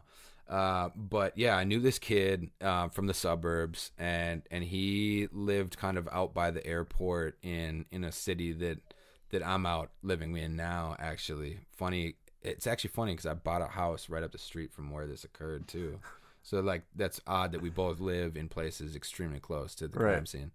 But this kid was kind of, you know, like, nerdy and not really, you know, not a tough dude, but, like, he was pushing a lot of weed. And so, long story short is, like, my mom used to do a lot of insurance shit, and she would have to travel a ton. Mm-hmm. And so here's what was super fucking crazy about this is my mom was super anal about her vehicles. Like, growing up, I was never allowed to drive any of her shit, right? Like, ever. And so finally, one time she allows me to drive her car, and it's to drive her to the airport. Right. And I'm like, okay, cool. And I know that this dude lives over there, and I know that there's this like shit there, and I know dude's not home, and I know that anybody in that area doesn't know this car. So I take my opportunity. I drop my mom off at the airport like 8 fucking in the morning, whatever, you know. And I drive immediately from the airport, and this house is probably like 10 minutes from the airport. And I drive over here, dude, and it's in the morning. Fucking broad daylight, like birds are chirping and shit, sun is shining, right? Like a couple hours before the fucking mailman is out, like delivering his route, you know? And I'm knocking on this dude's side glass. Like this dude has a front door and a side door, like, which is odd. But these houses are super close to each other too, you know? But the side door off to the side, I go over there and I'm tapping on it with, you know, a screwdriver on the door, like a big knock, and nobody answers and shit. And so, and it has those little, you know, probably like 6x6 glass panels, you know, that are kind of like on the top half of the door or whatever. And so I'm knocking, I'm kind of looking around the neighbor's house. I could damn near like reach out and touch, but I take the fucking screwdriver and I bust that corner panel out of this dude's window, and I open up the door and I go inside, and I'm by myself, and this house is empty. Like, dude's at work already. Like, you know, thank God, I guess. And so I walk in, and it's like I'm going through this computer room, and I find like a shitty shotgun, you know, like it was kind of like hidden, but not in like a gangster way. It was just like, it was in a fucking case or whatever, you know? And I was like, oh, damn, you know, like I'm already finding shit. And then I knew, because I've been to this dude's house multiple times, dude, like lots. And it wasn't like a buddy. It was just somebody that I'd plug from every now and again, you know? But I went downstairs where the last time like I was and saw shit, you know, and I ended up finding the stash of like mason jars of weed. And then, you know, I'm like, there's gotta be more. Like, I knew this dude really had a good clientele base, right?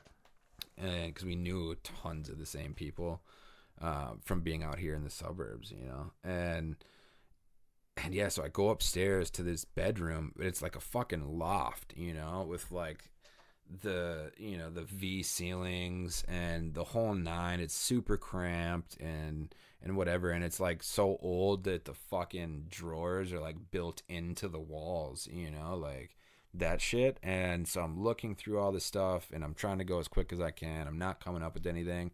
And I swear to God, dude, like my mind just works for this type of shit. 'Cause I'm thinking, and I start going through all the drawers, and I'm looking under the clothes and shit and feeling around, and nothing's there. And I don't know what told me to do this. Like, I really don't. But I end up pulling out the bottom drawer, because I'm thinking about where would I find a stash spot if this was my house, right, as I'm doing this. So I pull out the bottom drawer, and I see that there's like space underneath. It's like the floorboards and shit, you know? right. And so there's nothing visible there, but I reach my fucking hand down, and I'm like, oh, this is deep. This is like a deep cavity. And I fucking curl my hand back there, and sure as shit, I feel it, dude. Bunch of mason jars? No, a fucking stacks of cash, dude. I find a rip of cash. And I fucking, and it's like, and immediately I'm like, oh my God. Like, you know, and I do this shit in like record time. And I'm not like condoning it, you know, applauding it, any of that shit. I don't want to make it sound cool. At the time, it was like, wow. Yeah, kids, don't rob drug dealers. Yeah, kids. No, I mean, none of this shit. I'm not telling any of this shit to like boost an ego or like. But if you do, check the drawers, kids. Yeah, but like look for stash spots. I mean, I'm just telling this because like the reality is I've done a lot of shit, but I've definitely changed my ways. But yeah, that was 9 a.m. I grabbed the cash and I fucking dipped out. I hopped in my mom's car and listened to KDWB because I didn't want to change the presets, and was just like super stoked. And by like 10 o'clock, I was drinking like a fucking coffee and laughing. So what was the score on this one? I don't honestly specifically remember, but it was pretty healthy, dude. It was probably upwards of like the $10,000-$15,000 for sure. I mean, it was a large amount. It wasn't like the largest score I'd ever hit. I think the largest score I'd ever hit came close to probably like in total value over 100 grand. But that's a story that I'm not gonna. Oh, that's one you can't tell. Yeah, that's the one I can't tell. Can't But tell. yeah, That'll come out in the book. yeah, maybe. But yeah, I mean, and so through all that shit, and then I've developed a knack for turning $1 into 10 and 10 into 20 and 20 into 100, Right. and that's kind of, I took that fuck it mentality, and I took the shit that I learned from being in the hood, and I took the shit that I had been looking for my whole life, and really went and did it. Well, sometimes your ability to hustle got you in trouble because you were so good at it, right? Yeah. What about the JoJo story? Yeah. So when I was in the hood, like I obviously came through with better product than anybody had out there, and I was not charging ridiculous amounts either. I was being smart about it, and so I built up a really good following, if you will. And so Fan I was base. yeah, and what was funny about it is like I was the only white dude that was out on the block, and this was at Cottage Park. So if anybody's familiar, back in the day, this was where Spur's gas station used to be, like right across the street from Spur's, and that's where all this shit went down. So it's Broadway and Penn. Right. And Cottage Park is just right behind that, and that was our stomping grounds. Since I've lived in the Twin Cities, I've seen more within a 10-block radius of that area than Yeah. I've seen. Dude, I mean, that's equivalent to like a fucking war zone, dude. Yeah. And at that time, that was like the murder spot. That was the gas station where people were getting fucking murdered. Back when they were calling it Murderapolis. Yeah, Good old yeah, days. yeah. And that was like that was the hottest spot like you could find. Yeah. Period. Between there and 26th Street. That was kind of like the danger zone. Yeah. And it was bad too, dude. And like what made me think that I belonged there was fucking stupid. Right. But, and I should be dead 10 times over. And like that was the thing, is being out in Cottage Park. And then, I developed this fan base because, again, my product was better and it was cheaper. That's just fucking common sense. Right. I mean, doesn't take a rocket scientist to know you got better product for cheaper fucking dough. You're going to get more clientele. And so there was this dude on the block that used to push with everybody, and his name was JoJo. And dude was super fucking salty that the white dude was out there. JoJo was salty? Yeah.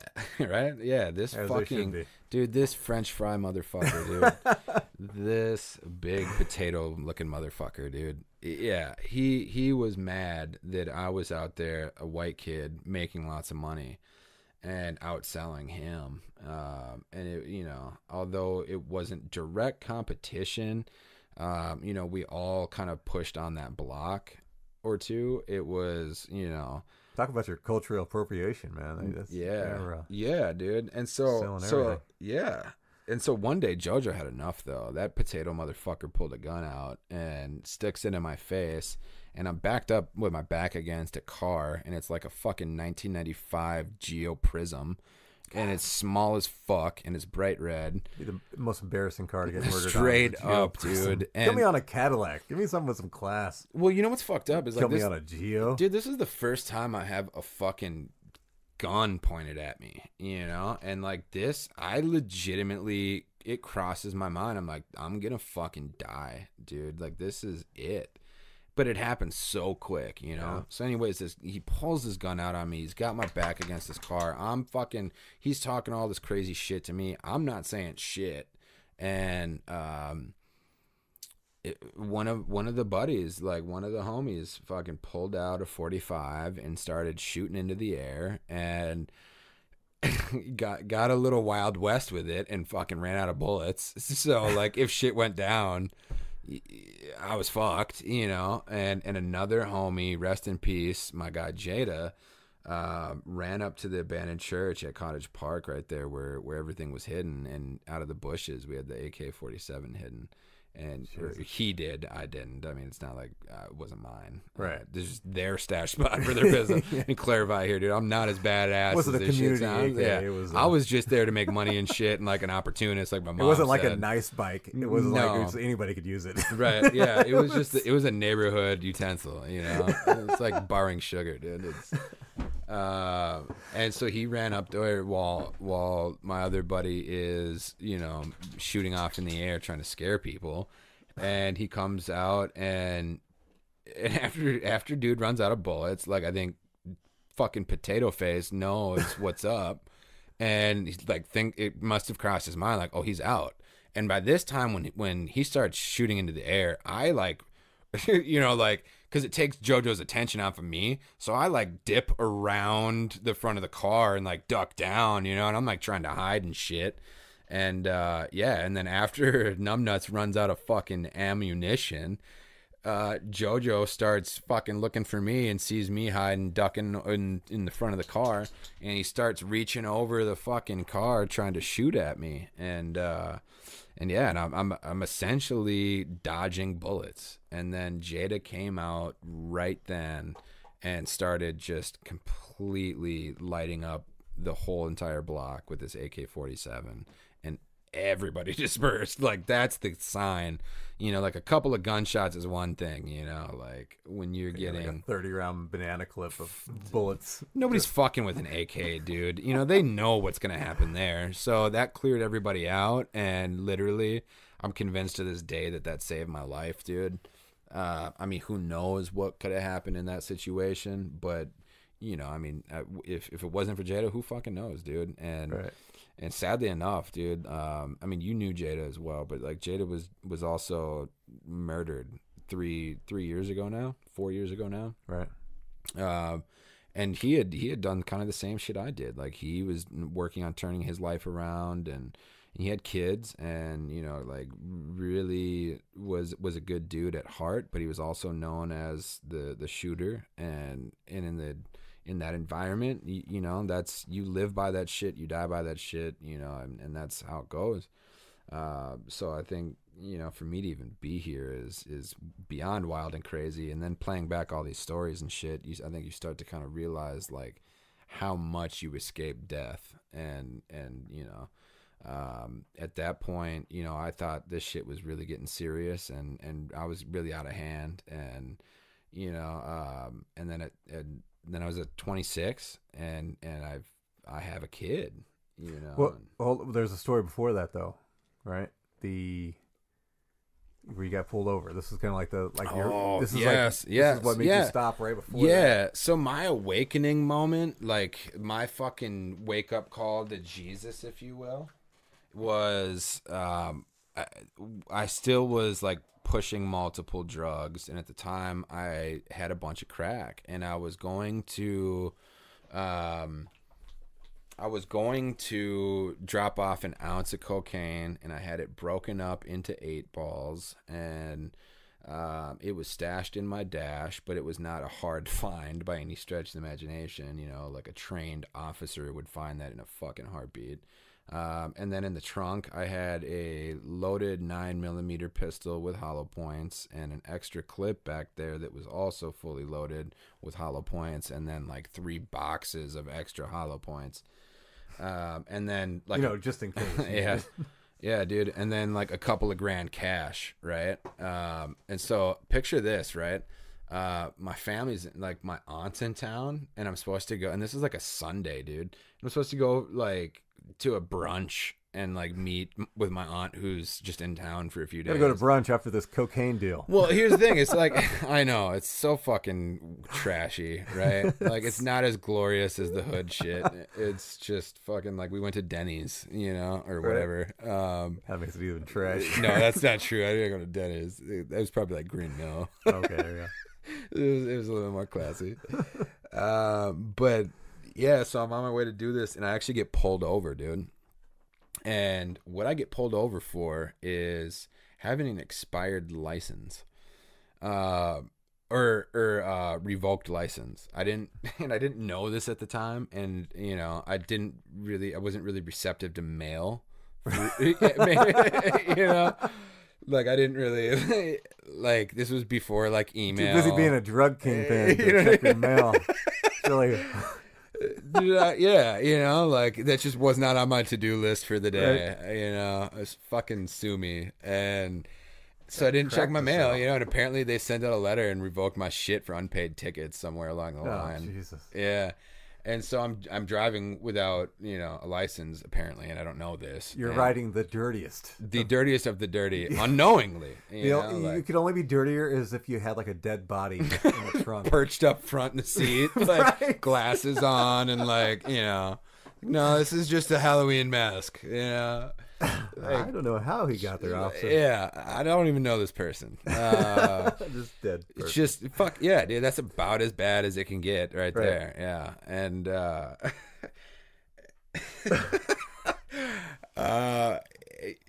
it's really, it's really shitty.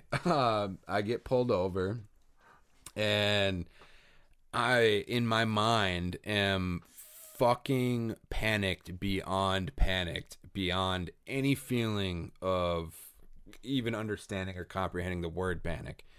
And on the surface, I play it as fucking calm as I do when I was in court every other week. It was just another day, and I was just here smiling. And well, hello, officer. Yeah. So he pulls me over and he's like, you know why I pulled you over? And of course I'm like, no, I don't. And he's like, well, you have an expired license. And, I'm like, the fuck I do. No, I don't. Like, well, we've sent out mail, and I'm like, no, you didn't. And of course in my head, I'm like, you don't fucking check the mail, dickhead. Like, fucking A, you could have avoided this one. But it turns out they want to search the car. And the reason, I mean, again, because here's the thing, in this particular city, which we're actually in right now, right. And I'm was at one point in time very recognized by every article of fucking police people in this vicinity.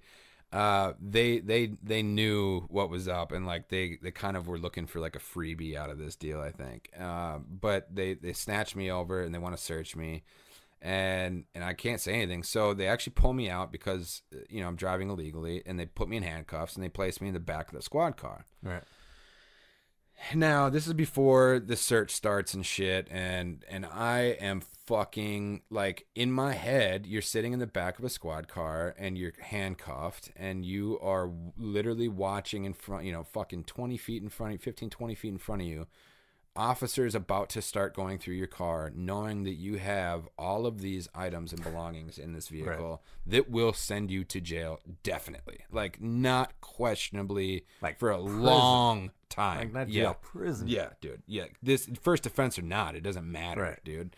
You've got like 3 or 4 first offenses in your car. Holy shit. And not only that, an ounce of crack broken up into fucking 8 balls, man. Like, that is intent to distribute like personal a use? Motherfucker. Yeah. So like, it was just a hand me like a golden platter. That is what like cops salivate over. At this point, like, all you have at this point is that you're white. That's dude, all you have. And at the going time, for like, time. I was still pretty hood. So like, I didn't You're really like half white. I was like still kind of looked at like I was like black though, like I was like the white kid that wanted to be black, from their perspective. So it was like, okay, fuck this kid. You're just hoping a black guy starts selling a cigarette somewhere close by. Yeah, so the cops I'm like, lose it. Oh man. So the cops find something better to do. Yeah, ouch. That's, I'm gonna stay off of that one. So yeah, the cop is asking me, obviously, do you have anything, and of course I'm like, no, whatever, and they're like, can we search? And I'm like, if you need to, and I'm just trying to play it cool. And long story short is the cop radios in. And this is like what made me sweat is it took like 5 fucking minutes or more of radio silence of like watching this cop stand out there. And then like I hear from, the vehicle like has a soft radio playing. you know, like, and I'm cuffed, and it's not like setting the mood. But I see another fucking SUV squad roll up, and it says That's never K9 on the door, dude. That's never good. And I just a fucking K9, dude. And I swear to you, man, I am Buddhist first and foremost, and I'm not like some crazy monk, but and if you're religious, fine, whatever, that's cool. But you know what was super fucked up about this is like this was the first time I ever actually prayed. Right. So like I discovered God in this moment. Usually when it happens. Yeah, of course, it's always in the time of need, right? Like, what do you do for me lately? So I'm talking to God, if you will, for the first time in the back seat of this fucking squad car, cuffed, sweating my balls off, and about to have a fucking heart attack. And I remember closing my eyes and gently lifting my head up to the sky and saying to myself in my head, if you let me out of this, I will never touch cocaine ever again in my life. And I bet that same prayer gets said a lot by a lot of people. Oh my God, fucking in recovery every day, dude. You know, like these sad sacks can't get away from it. Right. And yeah, so I pray for the first time, and then this canine shows up, right? And then I swear, dude, this is a miracle. I mean, I truly think this is one of like the most divine interventions that have ever happened. A lightning in my bolt life. comes down and strikes the dog. Dude, that would be even more. That would like to be. That's about the only thing that could make this more epic, dude. Straight up. But no, actually, the fucking the old neighbor ladies, right, that are like buddy and like go speed walk together in the mall at like 6 a.m. You know, they end up choosing the fucking primest time to go walk their dogs, who happen to be little fucking shits, and nice. are barking at a fucking storm, dude. And for whatever reason, they don't end up bringing the dog out. And I'm watching them search the car. Now, I also want to say I'm not a complete fucking idiot. I did hide the crack in the dashboard, and I also hid the pistol and everything else like really well. So it's not like, you know, you were going to, except for the... You didn't hide it in a box marked pistol, did you? No. But you know what I did have, though? I did leave the couple of boxes of hollow points out. That was the only thing that was actually, like... Not illegal. Going to be able to be found, right? Right. And so I'm watching the two cops kind of go through this shit. One of them ends up leaving the search of my vehicle to go back to the fucking canine and like calm his fucking ass.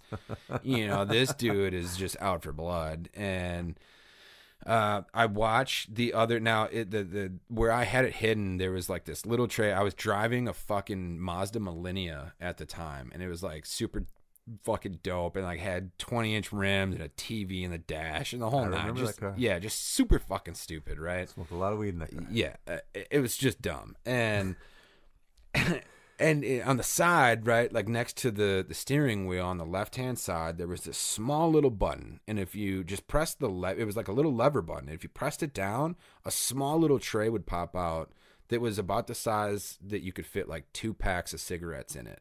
Right. And that's where my stash was. So all you had to do was hit this button. So when I say hidden in the dash, that's a really loose fucking description of how well it was hidden, though. You know what I mean? Like, it was just a button away. And I am watching this officer on his knees out my door, and he's there for like what fucking to me feels like hours, but probably like 3-4 minutes straight, you know. And that's that is what he's doing. He's looking in the really hard to get spots. Is what he's probably doing. He's like, no way is he going to hide it in this.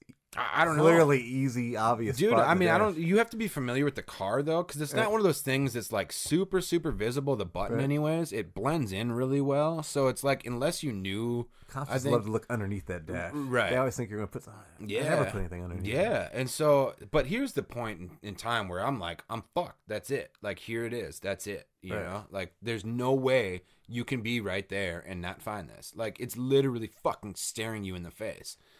And 4 minutes go by maybe, and dude comes up. Worst and cop ever. and empty-handed, dude. And I'm like, oh my God, okay, right? He will never make detective. Holy ever. shit, yeah, dude. There is no Netflix special coming out for this fucking guy, dude. You know, and yeah, he missed it, and so he goes back and they pop the trunk and they find the boxes of hollow points. And then Did they try to play that up at all? Like, oh, what is this here? Here's the thing: is they immediately beelined it to me, right? And they open up this back door and they're like, "Where's the gun?" And I'm like, "What gun?" You know, like playing dumb. You know, Right. Well, you got bullets? Where are the gun? And so on the fly, the hustle mentality, dude, just wing and ding. I tell him, I'm like, I was just at the shooting range yesterday, dude. Like those are just leftovers. I don't even have a gun. It's at home in my safe, you know? And sure as shit, dude, like they search, but they don't find it. Holy shit. And I escape death, dude. Now, The worst fucking cops dude, ever. here's the trippiest part about this shit, right? Now, keep in mind, the reason why I got pulled over is I did not have a valid driver's license, right? I was not legally able to drive. Right. The cops come back after the search, and they also found the cash too, because the cash was in my front pocket. So Right. like when they asked me, "What are you doing with all this?" I said, "This is my paycheck." You know, I was like, "I just got paid." 2008. Well, I guess it was kind of. It was just under 2,000, yeah. You know, so it wasn't anything like crazy, Right. but it was enough to be like, "Okay, motherfucker, you know, like you're young. What do you make?" But anyways, the cop comes back and he's like, "Okay, do you want to pay your bail on spot?" And I was like, "Yep." And he's like, "Do you want me to take it out of the money that's on the trunk?" And I was like, "Yep." And swear to fucking Christ, cost me $50 fucking dollars. The dude wrote me my court date on the spot and let me drive the fuck away. I swear to God, dude, I drove the fuck away with your pistol, with and my your pistol ounce of cocaine. and my ounce of crack. Crack. That's Broken right. up, a button away, dude. And I was literally, the fucked up part was I was literally like 2 blocks away from where I was dumping it off. So like, Did you go ahead and make the deal? I did. That's a good drug deal. Yeah. Because I did fulfill my promise though. Like I literally remember like, okay, this is it. And I'm not going to throw this one out. You know? Right. This Like, doesn't count. You've already it's like, touched this one. This is it. Like it's gone, you know, like, okay. So I gave it to dude and I got my money out of it. And that was it. Like I literally stopped selling blow right after that. And that was done. Wow. That was a wild episode, right? Was it everything that I promised? It was everything in there, right? Oh, my goodness. And that's crazy. It was even crazy for me to conduct that interview, to have that conversation with him sitting across from me, knowing that I've known so much about him and I knew so many of these details, but then to get the more clarified story, because most of these conversations we had were always, you know, me and him sitting around smoking a blunt in a car in between, you know, back and forth to a studio or hanging out or whatever in a different environment. But never once did we have a sit down in a quiet studio, one-on-one, eye to eye, and really sit down and kind of go through this start to finish. And I think that's, you know, one of the, dare I say, brilliant aspects of this podcast. Is the, you know, that engagement, that one-on-one engagement, that having that conversation, that you know, that farming for, that mining of those details, and that intimacy, spit the word out, that intimacy of that conversation, and getting all that extra stuff that you know, even when you know somebody, you don't really know everything type conversation. So I hope you enjoyed that as much as I enjoyed that. I really think you will. That was good. So yeah, well, what did I leave out? What did I cut out at the end? Because I definitely cut out quite a bit at the end. And basically, it was just him kind of wrapping it up and telling him where he's at today. You know, he got off with that you know, that near miss coke arrest there at the end. And that was kind of like his life lesson. You know, he learned you know, to change direction. And eventually, shortly after that, he had a kid. You know, he had a kid with a relationship that didn't work, and he ended up taking care of that kid on his own. That's a fact, and I know that. And the mom kind of went her way for a while she's back in the relationship now, and you know, committing and or helping, I guess, be a parent. There for, I think, what do you say? I think it was at least 3 to 5 years. He was a single dad, right? And he did the absolute right thing and said, you know what? I can't do this, quote unquote gangster lifestyle anymore. I've got to get it together. I've got to do it right. He went and he got an education, business degree. He started a contracting company on his own. That was his first business that he still has to this day.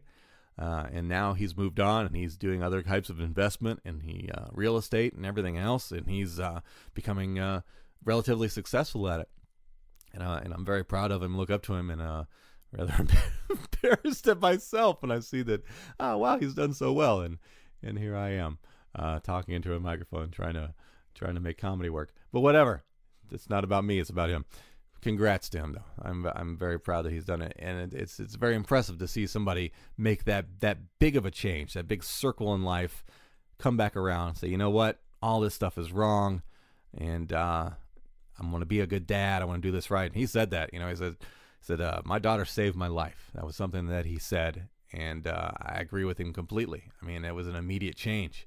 He feels remorseful for a lot of things that he did.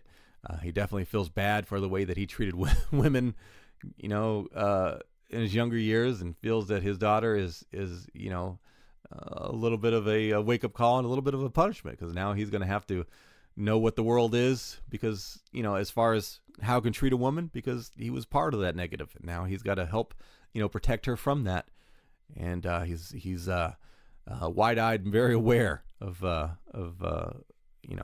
what that entails and what it can be. So yeah, good job, Shaun. Congrats. And I'm very proud of you. I'm glad we're so friends. Glad I get to see you. Glad you're still alive. Because a lot of our friends that we grew up with are not. And a lot of them have ended up in prison, and a lot of them are dead and have died violent deaths. And so yeah. Okay.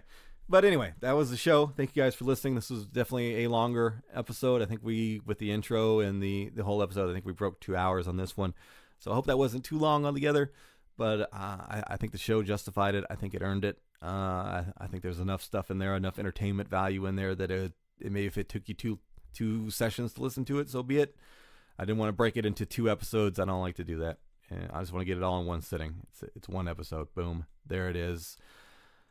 Thank you to my sponsor, simplewebsite.us. Simplewebsite.us. Go to them for all your Squarespace building needs.